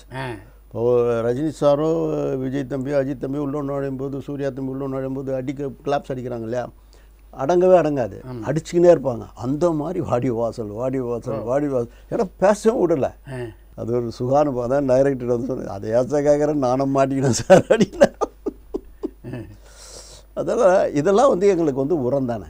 அவங்கள சந்தோஷப்படுறதுக்கு என்னென்ன வகையில் இப்போ நான் வந்து இன்னும் என்னால் என்ன பண்ண முடியுன்றதை நான் காமிப்பேன். டைரக்டர் அவருடைய திறனை எடுத்துன்னு வந்து அவர் உலகெல்லாம் வச்சக்கூடிய அளவுக்கு எடுத்துன்னு அவர் இதுவரையிலும் எடுத்துன கதாபாத்திரத்துக்கு மேலே சேர்த்து அவர் கொடுப்பார். ஸோ இதுவரையிலும் நம்ம படங்களில் பண்ணாததை இன்னும் இதுக்கு மேலே என்ன பண்ண முடியும் நான் காமிக்கணும்னு ஆசையில் இருக்கேன். எனக்கு தெரிஞ்ச தமிழ் சினிமாவில் எம்ஜிஆர் நீங்களாக எல்லா கதாநாயகர்களோடும் நீங்கள் படம் பண்ணிட்டீங்க. ஆமாம். அடுத்து இவரை வச்சு நம்ம படம் பண்ணணும் அப்படின்ற மாதிரி எப்போவாது வேறு ஏதாவது சிந்தனை உண்டா தானுவுக்கு? எனக்கு ஒரு வேணும், ஹாலிவுட்டில் போய் ஒரு அடி அடிக்கணும்னு. ஓ சூப்பர். அதுக்குண்டான முயற்சியும் பண்ணின்னு தான் இருக்கிறேன். அப்படியா? ஒரு 4-5 வருஷத்துக்கு முன்னாடியே அப்படி ஒரு முயற்சி நடந்தது இல்லை? முதல்ல 2004 நான் கௌதம் மேனனை கூப்பிட்டுன்னு ஹாலிவுட் லாஸ் ஏஞ்சல்ஸ் போனேன். நான் கௌதம் மேனன் போயிட்டு அங்கே இருக்கக்கூடிய சினிமா கம்பெனிகள்லாம் உட்காந்து, அங்கே வந்து பார்த்தா ஒரு ஏஜெண்ட், அவங்க தான் இன்னொரு, இப்போ நம்ம போய் எடுக்கணும் போது அங்கே ஒருத்தர் கோஆர்டினேட் ப்ரொடக்ஷன் கம்பெனி வேணும். அதுக்கு ஒரு 5 பேரை செலக்ட் பண்ணோம். அதுக்காக மாதம்னா $1000 நாங்கள் அமுச்சினே தான் இருந்தோம் இங்கேருந்து. ஆனால் அது சரியாக, அதாவது காக்க வந்து ரஷ்யாவுடைய பேஸில் ஒரு ஆடிட்டோரியத்தில் ஒரு இது நடந்தது, ஒரு அசாசினேஷன் நடந்தது, ஒரு குண்டு வெடிப்பு. அதை வச்சு கண்டுபிடிக்கிறதுக்கு ஹீரோ வர மாதிரி கௌதம் மேனன் ஸ்க்ரீன் ப்ளே பண்ணி சொல்லிட்டு வந்தார். அதுக்குண்டான வேலைகள் நடத்துறதுக்கும் அப்புறம் ஆளுக்கு ஒவ்வொருத்தர் அடுத்தடுத்த படங்களில் பயணிக்கிறதுக்கு இருந்துக்கிட்டு அது மிஸ் ஆச்சு. ஆனால் அந்த அந்த அந்த உறுத்தல் இருந்துன்னு தான் இருக்குது. ஆக நம்ம தமிழ் சினிமாவில் இருக்கக்கூடிய இயக்குனர் கண்டிப்பாக அதை தொடுவாங்க. உங்கள் பழகிய கதாநாயகரில் அஜித் வந்து உங்கள் மேலே ஒரு மிகுந்த அன்பு கொண்டவர் ஒரு கதாநாயகராக இருந்திருக்காரு நீங்கள் சொல்கிற அனுபவத்தை பார்க்கும்போது. அப்படிப்பட்ட அஜித்தை வச்சு நீங்கள் அடுத்த படம் எடுக்கலை?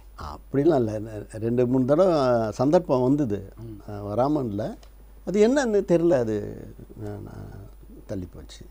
சரி, அடுத்து ஒரு நல்லதுக்காக கூட இருக்கலாம் இல்லையா, இன்னொரு பஞ்ச் வரணும் இல்லையா.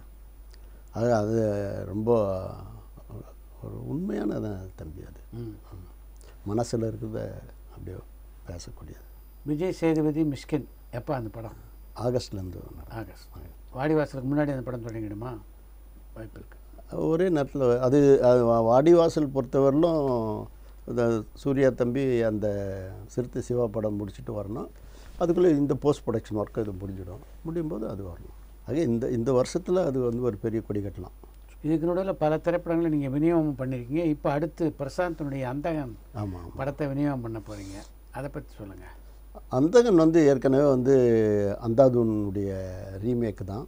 ஆக்சுவலாக இந்த படத்தை வந்து நான் வந்து தனுஷை வச்சு இந்த படம் நானே வருவேனுக்கு பதில் அந்த படம் தான் ரீமேக் பண்ணுறதுக்கெல்லாம் வயக்காம்கிட்டலாம் பேசணும். அவங்க வந்து கிளாஸ் போட்டது தான் எனக்கு பிடிக்கல. 5 கோடி விலை, லாபத்தில் 25% கேட்டாங்க. அப்போ தம்பிக்கிட்ட சொன்னேன், நம்ம மொத்த லாபத்தை அவனை எடுத்துப்படுவோம் தம்பி, அது வேணாம் தம்பி, நம்மளுக்கு வேணான்னு. இல்லைன்னு தனுஷ்க்கு ரொம்ப பிரியம் அந்த படத்தை தான் பண்ணணும்னு. அப்புறம் பாருங்கள், காலம் திருப்பி அதை எடுத்துன்னு வந்து பிரசாந்த் அப்பா வந்து தியாகராஜ் சார், அது உண்மையிலே ஒரு தந்தைக்குரிய ஒரு சிறப்பு என்னென்னா, பிரசாந்துடைய தந்தை மாதிரி ஒரு மனிதரை நம்ம பார்க்க முடியாது. பிரசாந்துக்காக தன் வாழ்க்கையே அர்ப்பணித்த ஒரு கண்ணியவான் அவர். வந்து இந்த மாதிரி இந்த படம் உங்கள் பேரில் நீங்கள் ரிலீஸ் பண்ணி கொடுக்கணுன்னாரு. நான் சொன்னேன், கண்டிப்பாக நான் பண்ணுவேன் சார். நம்ம வந்து சினிமா வந்து என்னை வளர்க்கும் போது இந்த சினிமாவுக்கு நான் ஏதாவது செய்யணும் இல்லையா? அப்படி தான் இன்றைய தேதியில் நாளைக்கு என்றைக்கும் வாழ்நாள் முழுக்க அதுதான் நம்ம சேவை தான் நம்மளோட குறிக்கோள். ஆதாயத்தை விட சேவை தான்ன்றது.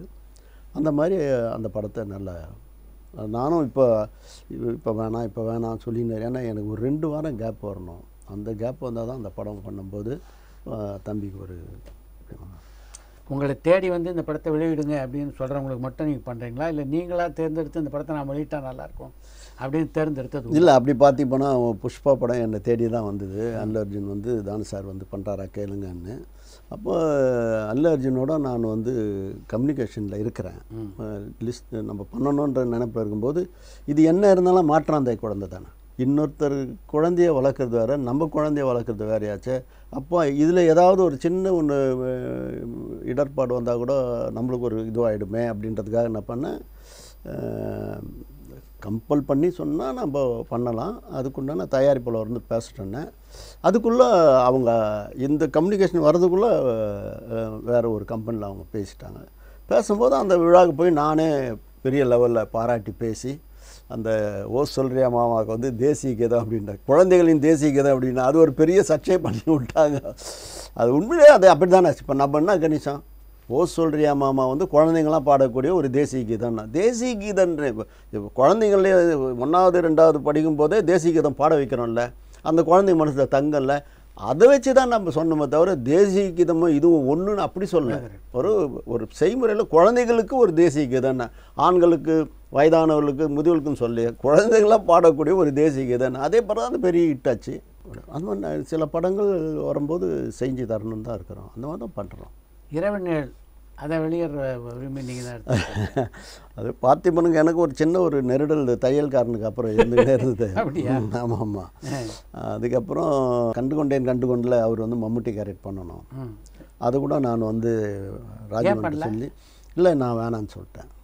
ஆமாம், சின்ன வருத்தம் இருந்தது இல்லையா, அதனால் நீங்கள் வேறு ஒரு அவர் வச்சு நீங்கள் அவருக்கு வந்து பேசிட்டு வந்துட்டிங்கன்னா நீங்கள் வேறு ஒரு ப்ரொடியூசரை பார்த்து நீங்கள் பண்ணிங்க சார். ராஜமேனன். ஆமாம், ராஜமேனன் பேசிவிட்டு அவருக்கு ஒரு 5 lakhs அட்வான்ஸ் கொடுத்துருங்க சார், நான் சம்பளம்லாம் பேசிட்டு வந்துட்டேன். யார் சார் ப்ரொடியூசர்னு? என்ன இல்லை சார், எனக்கு சின்ன வருத்தங்கள்லாம் இருக்குது, அதனால் நீங்கள் வேறு ஒரு ப்ரொடியூசர் வச்சு நீங்கள் அவரை வச்சு பண்ணிவிடுங்க சார். நான் ஏவிஎம் கட்டுறது ஒரு நல்ல ப்ரொடியூசர் நீங்கள், நான் வந்து விரதம் இருந்து நான் எடுத்துருக்கிறேன், நீங்கள் திடீர்னு இப்படி சொல்கிறீங்களா, நான் ஒன்று வந்தால் அந்த சான்ஸை மாற்றிக்கிறேன் சார்ன்ட்டு மம்முட்டி வந்தார். அப்புறம் அவருக்கு பார்த்திபனுக்கு தகவல் போய் அவர் என்னை வந்து பார்க்கணுன்னாரு. லக்கிலி உங்கள் ஆஃபீஸாண்ட தான் நான் நிற்கிறேன்ட்டு நேராக உள்ளே போயிட்டேன். அவர் ஃபோன் வைக்கும்போது உள்ளே நுழையிறேன். ஒன்று என்ன சார் வருத்தம் அப்படின்னாரு. சின்ன இது அப்படின்னு அந்த சில கதைகள்லாம் சொன்னால் அவர் சில கதையெல்லாம் சொன்னார். சரி அதெல்லாம் மறந்துடலாம் சார், நம்ம பழையபடி பண்ணுவோம். அது தள்ளிக்கினே வந்துடுச்சு. இந்த படத்துக்கு ஆடியோ ஃபங்க்ஷன் போயிருந்தேன். எனக்கு அந்த உழைப்பாளி, கடுமையான உழைப்பாளி. கடுமையான அதனால் அந்த படத்துக்கு நான் நீங்கள் வந்து எனக்கு பண்ணி கொடுக்கணும் அப்படின்னு சொன்னபோது கண்டிப்பாக பண்ணுறேன்னு சொல்லி பண்ணி கொடுத்தேன். வியாபார ரீதியாக அந்த படம் ஏன் வெற்றி பெறல? அப்படியே நானே 2 கோடி கொடுத்து 2 கோடி எனக்கு திருப்பி வந்துக்குது. வியாபார ரீதியாக வெற்றி இல்லைன்னு சொல்ல முடியாது. அவர் வந்து சேட்டலைட் டிஜிட்டல் வர வேண்டிய நேரத்தில் நான் சொல்கிறேன் இந்த படம் இந்த இது கொடுத்துடலாம் அப்படின்றேன். அவர் அதுக்கு மேலே எதிர்பார்த்துருக்காரு. அது எப்பவுமே ஓடின்னு இருக்கும்போதே ஓடுறதுக்கு முன்னாடியே தட்டணும், இல்லை ஓடின்னு இருக்கும்போது தட்டணும், இல்லை ஓடி முடிஞ்ச அடுத்த சேர்த்தா கட்டணும். 2 வாரம் 3 வாரம் 4 வாரம் ஓடி முடிஞ்சப்படம்னா அது பழங்கஞ்சி ஆகிடும் இல்லையா? அப்படி மாட்டிச்சு. ஓடிடி நிறுவனங்களுடைய வரவு தமிழ் சினிமாவுக்கு ஆரோக்கியமானதா? கண்டிப்பாக ஆரோக்கியம் தானே. இன்றைக்கி வந்து எல்லாருடைய விளையாட்டுறதுக்கு காரணம் ஓடிடியுடைய அதிக விளைச்சல் தான். தயாரிப்பாளர்களுக்கும் அதில் பெனிஃபிட் இருக்குது, படத்தில் பங்குண்ட கலைஞர்களுக்கும் பெனிஃபிட் இருக்குது. மோகன்லாலுடைய படங்கள்லாம் நீங்கள் தமிழில் வந்து மொழி மாற்றம் பண்ணி வெளியிட்டிருக்கீங்க. மோகன்லாலோட பழகக்கூடிய வாய்ப்பு உங்களுக்கு கிடைச்சிருக்கா? நிறைய அவரே ஃபோன் பண்ணி இந்த படம் நீங்கள் பண்ணுங்கன்னு. அவர் ஆண்டனி பரம்சம் வந்து ரொம்ப பிரியமாக இருப்பார். அவர் ஏன்னா 95 வந்து நான் வந்து சிறைச்சாலை ரிலீஸ் பண்ணி கொடுத்தேன் இல்லையா? அப்போது மலையாளத்துலேயும் பேர் வரல, தெலுங்குலேயும் பேர் வரல, ஹிந்திலேயும் பேர் வரல, தமிழில் தான் தூக்கி அடிச்சது. அப்போ நம்ம பண்ண பப்ளிசிட்டி அதெல்லாம் அவங்களுக்கு நம்ம மேலே ஒரு பிரியம். லூசிஃபரை நம்மளுக்கு தான் கொடுத்தாரு. இப்போ பண்ண 14ஆம் நூற்றாண்டு அந்த படமும் நம்மளுக்கு தான் கொடுத்தாரு. தானு ஏன் ஹிந்தியில் படம் பண்ணலை? அந்த ஊர் மக்கள் வந்து வித்தியாசமான மக்கள். நான் அபைன்னு ஒரு படம் கமல் சாரை வச்சு எடுத்தேன் இல்லையா? அந்த ஊரினுடைய வியாபாரத்தன்மை வந்து வேறு மாதிரி இருக்குது. ஒருத்தர் வந்து 10 கோடி கேட்குறாரு. நான் சார்கிட்ட வந்து 10 கோடின்ற போது இல்லை தானே 16 கோடிக்கு கம்மி இல்லாத கொடுங்க போகும் அப்படின்னாரு. சரின்ட்டு அப்புறம் 12 கோடி வரும்போதும் 16லேயே நிற்கிறோம். படம் ரிலீஸ் நெருங்கும்போது இந்த படத்தை பற்றி ஒரு தப்பான செய்திலாம் போய் அவங்களுக்குள்ள ஒரு கூட்டமைப்பு. கரெக்ட். அந்த கூட்டமைப்பில் இந்த படத்தை வந்து டிஸ்ட்ரிபியூஷன் தான் வாங்கணும்னு முடிவு எடுக்கிறாங்க. ஸோ ஒருத்தர் 2 கோடி டெல்லி கேட்குறான். வெளியில் போயிட்டு சரி அட்வான்ஸு இங்கே கொடுத்துருங்க அப்படின்னு சொல்கிறேன். இவரும் ஃபோன் பண்ணிட்டு வரணும், வெளில போய் ஃபோன் பண்ணிட்டு வந்துட்டு இல்லை எனக்கு வேணான்றான். அப்போ யார் அந்த ஃபோன் பண்ணது, யாருக்கிட்ட அவன் ஃபோன் பண்ணா கேட்டேன். இப்படி சொல்லி வச்சா மாதிரி. அதாவது சிங்கார் ஃபிலிம்ஸு ஷாம் ஷரூஃப் வந்து இந்த படத்தை வந்து பாம்பேக்கு 1 கோடி பைசா வாங்குறாரு. அவரே மிஸ் ஆகுறாரு. தலை சிறந்த இன்றைக்கி இருக்கக்கூடிய டாப் லெவலில் இருக்கக்கூடிய ஒரு மனிதர் அவரே மிஸ் ஆகுறாரு. கடைசியில் ஃப்ரீயாக கொடுத்தேன். அப்புறம் தான் அவங்க என்ன கணக்கு கொடுக்குறாங்களோ அது வந்து 35 லட்சம் வருது. இந்த மாதிரி 2 கோடி கேட்ட இடத்துல 12 லட்சம் வருது. ஸோ திட்டம் போட்டு பண்ண மாதிரி எனக்கு. ஏன்னா 12 கோடி வர வேண்டிய இடத்துல எனக்கு வந்து மொத்தத்தில் பார்த்தோன்னா 1,80,00,000 தான் மொத்தமாக வந்தது. அப்போ நான் பண்ண செலவுன்னா எவ்வளோ இழப்பு எனக்கு. அதனால் அந்த ஊர் வியாபாரத்தன்மை சரியில்லைன்றதுக்காக இப்போ வந்து பெரிய பெரிய நிறுவனம் வந்துடுச்சு. பிவிஆர் வந்திருக்கு. நிறுவனம்னா அவங்க கையில் எடுத்து போய் கொடுத்தா போதும், ஒரிஜினலாக நம்மளுக்கு கணக்கு வந்துடும். இப்போ வரதுக்கு சான்சஸ் இருக்குது. அப்போ வந்து அது தொடர்ச்சியாக எல்லாமே சரியாக இல்லாதொட்டு எனக்கு அந்த ஊர் வியாபாரன்ற டிஸ்ட்ரிபியூட்டர் மேலே வருத்தத்தில் நான் இந்தியை விட்டுட்டேன். இப்போ பண்ணுறதுக்கு சான்ஸ் இருக்குது. உங்களுடைய படங்களில் வேற்றுமொழி நடிகைகள் பல பேர் நடிச்சிருக்காங்க. வட இந்திய நடிகைகள் அதிகமாக நம்ம படங்களில் பண்ணியிருக்காங்க. மஞ்சு வாரியார் வந்து ஒரு அவுட்ஸ்டாண்டிங்கான ஒரு பெண்மணி. தான் உண்டு தான் தொழில் உண்டுன்றது மட்டும் இல்லாமல் தயாரிப்பாளர்களுக்கு எந்த வித பிரச்சனையும் இல்லாமல் இயக்குனருக்கு சொல்கிறதையும் அந்த நடிக்கிறதுக்கு வந்து நடிச்சுட்டு போகிறதையும் பிரதானமாக கொண்டு இருந்தாங்க. அவங்க பேசின சம்பளம் என்னவோ அதை பேசி அட்வான்ஸ் கொடுத்த பிறகு மீதி பணம் அவங்க வாங்க வேலை.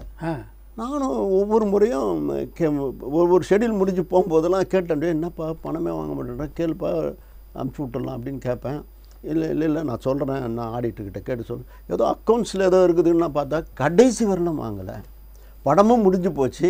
முடிஞ்சு புறப்படுறாங்க தேங்க்ஸ் சொல்கிறதுக்கு நம்மளாம் போயிட்டு மேடம் இந்த மாதிரி பணம் அப்படியே இருக்குது. ₹1 2 27 லட்சம். 27 லட்சத்தை வாங்க மாட்டேன்னு என்ன இருக்காங்க. நான் என்ன பண்ணேன், இது சரிப்பட்டு வராதுன்ட்டு ஆடியோ ஃபங்க்ஷன் வச்சேன்ல, அப்போ டிடி எடுத்து கையில் கொடுத்துட்டேன். பேசியே கொடுத்தேன். இந்த மாதிரி அவங்க வாங்க மாட்டேன்னாங்க. இப்படிப்பட்ட ஒரு பெண்மணிலாம் வந்து திரையுலகுக்கு தேவை அப்படின்னு சொல்லி கொடுத்தேன். அவ்வளோ பிரமாதமாக பங்களிச்சாங்க. கஜல் பொறுத்தவரையிலும் சௌந்தர்யா ரஜினிகாந்தும் தனுஷும் பேசி என்ன சொன்னாங்களோ அன்றைக்கி அவங்களுக்கு வந்து மிகப்பெரிய 4 கோடி சம்பளம். 4 கோடி அனுப்பிச்சி விட்டோம். எந்த வித ட்ரபிள் இல்லை. அவங்களே வந்து தாஜில் இருந்துட்டு தானு சாரை நான் பார்க்கணும்னு சொல்லி நானே வந்து பார்க்குறேன்னு சொல்லி போய் பார்த்து அவங்ககிட்ட கேசட் கொடுத்து நீங்கள் பாருங்கள், முடிஞ்சால் உங்கள் பிரச்சனை பண்ணுவீங்கன்னு சொல்லிவிட்டேன். ஒரு படத்தை தயாரிக்கிறத நீங்கள் எப்படி முடிவெடுக்கிறீங்க? கதையை பொறுத்தா, கதாநாயகர்களை பொறுத்தா, இல்லை வருஷத்துக்கு இத்தனை படம் எடுக்கணும் அப்படின்ட்டா? இல்லை 10 படம் கூட எடுக்கலாம். அதுக்குண்டான வடிவமைப்பு இருக்குது. நம்ம எல்லா படமும் கரெக்டாக பண்ணின்னு இருக்கிறோம். முதல் வந்து கால்குலேஷன் தானே, ஒரு டீம் செட் ஆகுதுன்னு ஒன்று இருக்குது. முதல் வந்து இயக்குனர் நம்ம ஸ்ட்ராங் பண்ணிட்டோமா, அதுக்கப்புறம் ஹீரோக்கள் கிடைப்பாங்க. இல்லை ஹீரோக்கள் ஸ்ட்ராங் பண்ணிட்டோமா டைரக்டர் கிடைப்பாங்க. இப்படி அதுவும் ப்ளஸ்ஸு இதுவும் ப்ளஸ்ஸு அப்படி தான் பயணிக்கிறோம். சில நேரங்களில் கதை ரொம்ப ஸ்ட்ராங்காக நின்றுச்சுன்னா நான் போய் சொல்லுவேன் ஹீரோக்கிட்ட, இந்த கதை நல்லா அது கேளுங்கன்னு. அப்படி நான் கணிச்ச கதை வந்து தேசிங்க பெரியசாமி இப்போ பண்ண போகிற கமல் சார் பண்ணுறாரு இல்லைங்களா? ஆமாம், அந்த கதை டெஃபினட் பெரிய ஹிட் ஆகும். அந்த பையனை எவ்வளோ நாளைக்கு நான் பிடிச்சி வைக்கிறது, பாவம் 2-3 வருஷமாக காத்துன்னு இருக்கான். அது எனக்கேற்ற ஹீரோக்கள் வரணும்ல. ஏன்னா பெரிய செலவு பண்ணி பண்ணால் தான் அந்த படம் வந்து ஒரு பாகுபலியை தாண்டக்கூடிய ஒரு கதை. அந்த கதைக்கு வந்து கதாபாத்திரங்கள் இருக்கணும், அதுக்கான செலவு பண்ணணும். செலவு பண்ணுறதுக்குரிய ஹீரோக்கள் வேணும். அதனால தான் அது இந்த சூழ்நிலை. சிம்பு உங்கள் படம் கம்பெனியில் ஏற்கனவே நடிச்சிருக்காரு, ஏன் நீங்கள் சிம்பு வச்சு அந்த படத்தை எடுக்கல? இல்லை, அவருக்குன்னு ஒரு வேலை இருக்குது, வியாபாரம் இருக்குது இல்லையா? இந்த கதைக்கு வராது. இதே வேறு ஒரு கதையாக இருந்தால் அவருக்கு பண்ணலாம். இந்த கதைக்கு வந்து பண்ணணும்னா இப்போ கமல் சார் கம்பெனின்னும் போது பெரிய பெரிய ஹீரோக்கள்லாம் அவர் முகத்துக்கு வந்து பண்ணிவிடுவாங்க. அதனால் அது சரியாக வந்துடும். இந்த சினிமா உலகத்தில் உங்களுடைய பயணம் ரொம்ப நீளமானது. இந்த பயண அனுபவம் தானுக்கு எப்படி இருக்குது? நீ சரியான முறையில் பயணித்தினா இது அழகான பாதை, செப்பனிட்ட பாதை, சீரான பாதையாக அமையும். நம்மளுக்குள்ள ஒரு தப்பு எண்ணங்களை வகுத்துன்னு தப்பாக நடந்தமாக தான் நம்மளுக்கு தப்பு வருவோம். நீ நல்லது நினச்சி பயணித்தினா உனக்கு நல்லது தான் நினைக்கும். அதே நேரத்தில் வீம்பு மாத்திரம் பிடிக்கக்கூடாது. ஆமாம், வீம்பு பிடிக்கக்கூடாது. இப்படி தான் பண்ணணும், அப்படி தான் பண்ணக்கூடாது. எல்லாரோடையும் அணுகுமுறை நல்ல முறையில் இருக்கணும். அதே நேரத்தில் நமக்குன்னு ஒரு பாணியை நம்ம கடைப்பிடிக்கணும். அதில் கடைபிடிக்கும்போது நம்ம ஜெயிக்கிறதுக்கு சான்ஸ் இருக்குது. சொன்ன ஒரு வார்த்தை சுத்தம் கண்டிப்பாக மெயின்டைன் பண்ணணும். தானுக்கும் இந்த சினிமா உலகத்தில் பிரச்சனைகள் வந்திருக்கா? நிறைய இருக்குது. கசப்பு பேசுவானே, இனிப்பியாக பேசுவோம். சங்கடங்கள் வரலன்னா நல்லா இருக்காது இல்லை? சங்கடங்கள் வரதான் செய்யும். அது சில நேரங்கள் அந்த மாதிரி அமைஞ்சிடும். யாரையும் நம்ம குறை சொல்ல முடியாது. காலம் அமைச்சு கொடுக்குறது தான். அது மீறி அதை சமாளித்து பயணிக்கிறது தானே நம்மளுடைய. ஆமாம், ரொம்ப நன்றி. உங்கள் அனுபவத்தில் சித்ரா, ரொம்ப நாளாக உன்னுடைய சேனலுக்கு வரணும்னு நானும் நினைக்கிறது உண்டு. அதுக்கு இந்த சந்தர்ப்பம் வந்தது. அதாவது உன்னை நான் என்னால் மறக்கவே முடியாது. இந்த கிழக்கு சீமையிலை படத்துக்கு நீ பங்காற்றிய விதமும் காலங்காலமாக நான் வந்து உங்கள் குடும்பத்துக்கும் உங்களுக்கும் நான் நன்றி கடன் பட்டிருக்கேன். Thank you thank you. பரபரப்பான சினிமா செய்திகள், நட்சத்திரங்களின் பேட்டிகள், சினிமா வரலாறு ஆகியவற்றை பார்க்கவும் படிக்கவும் உங்களுக்கான இணையதளம் s.thanu.co.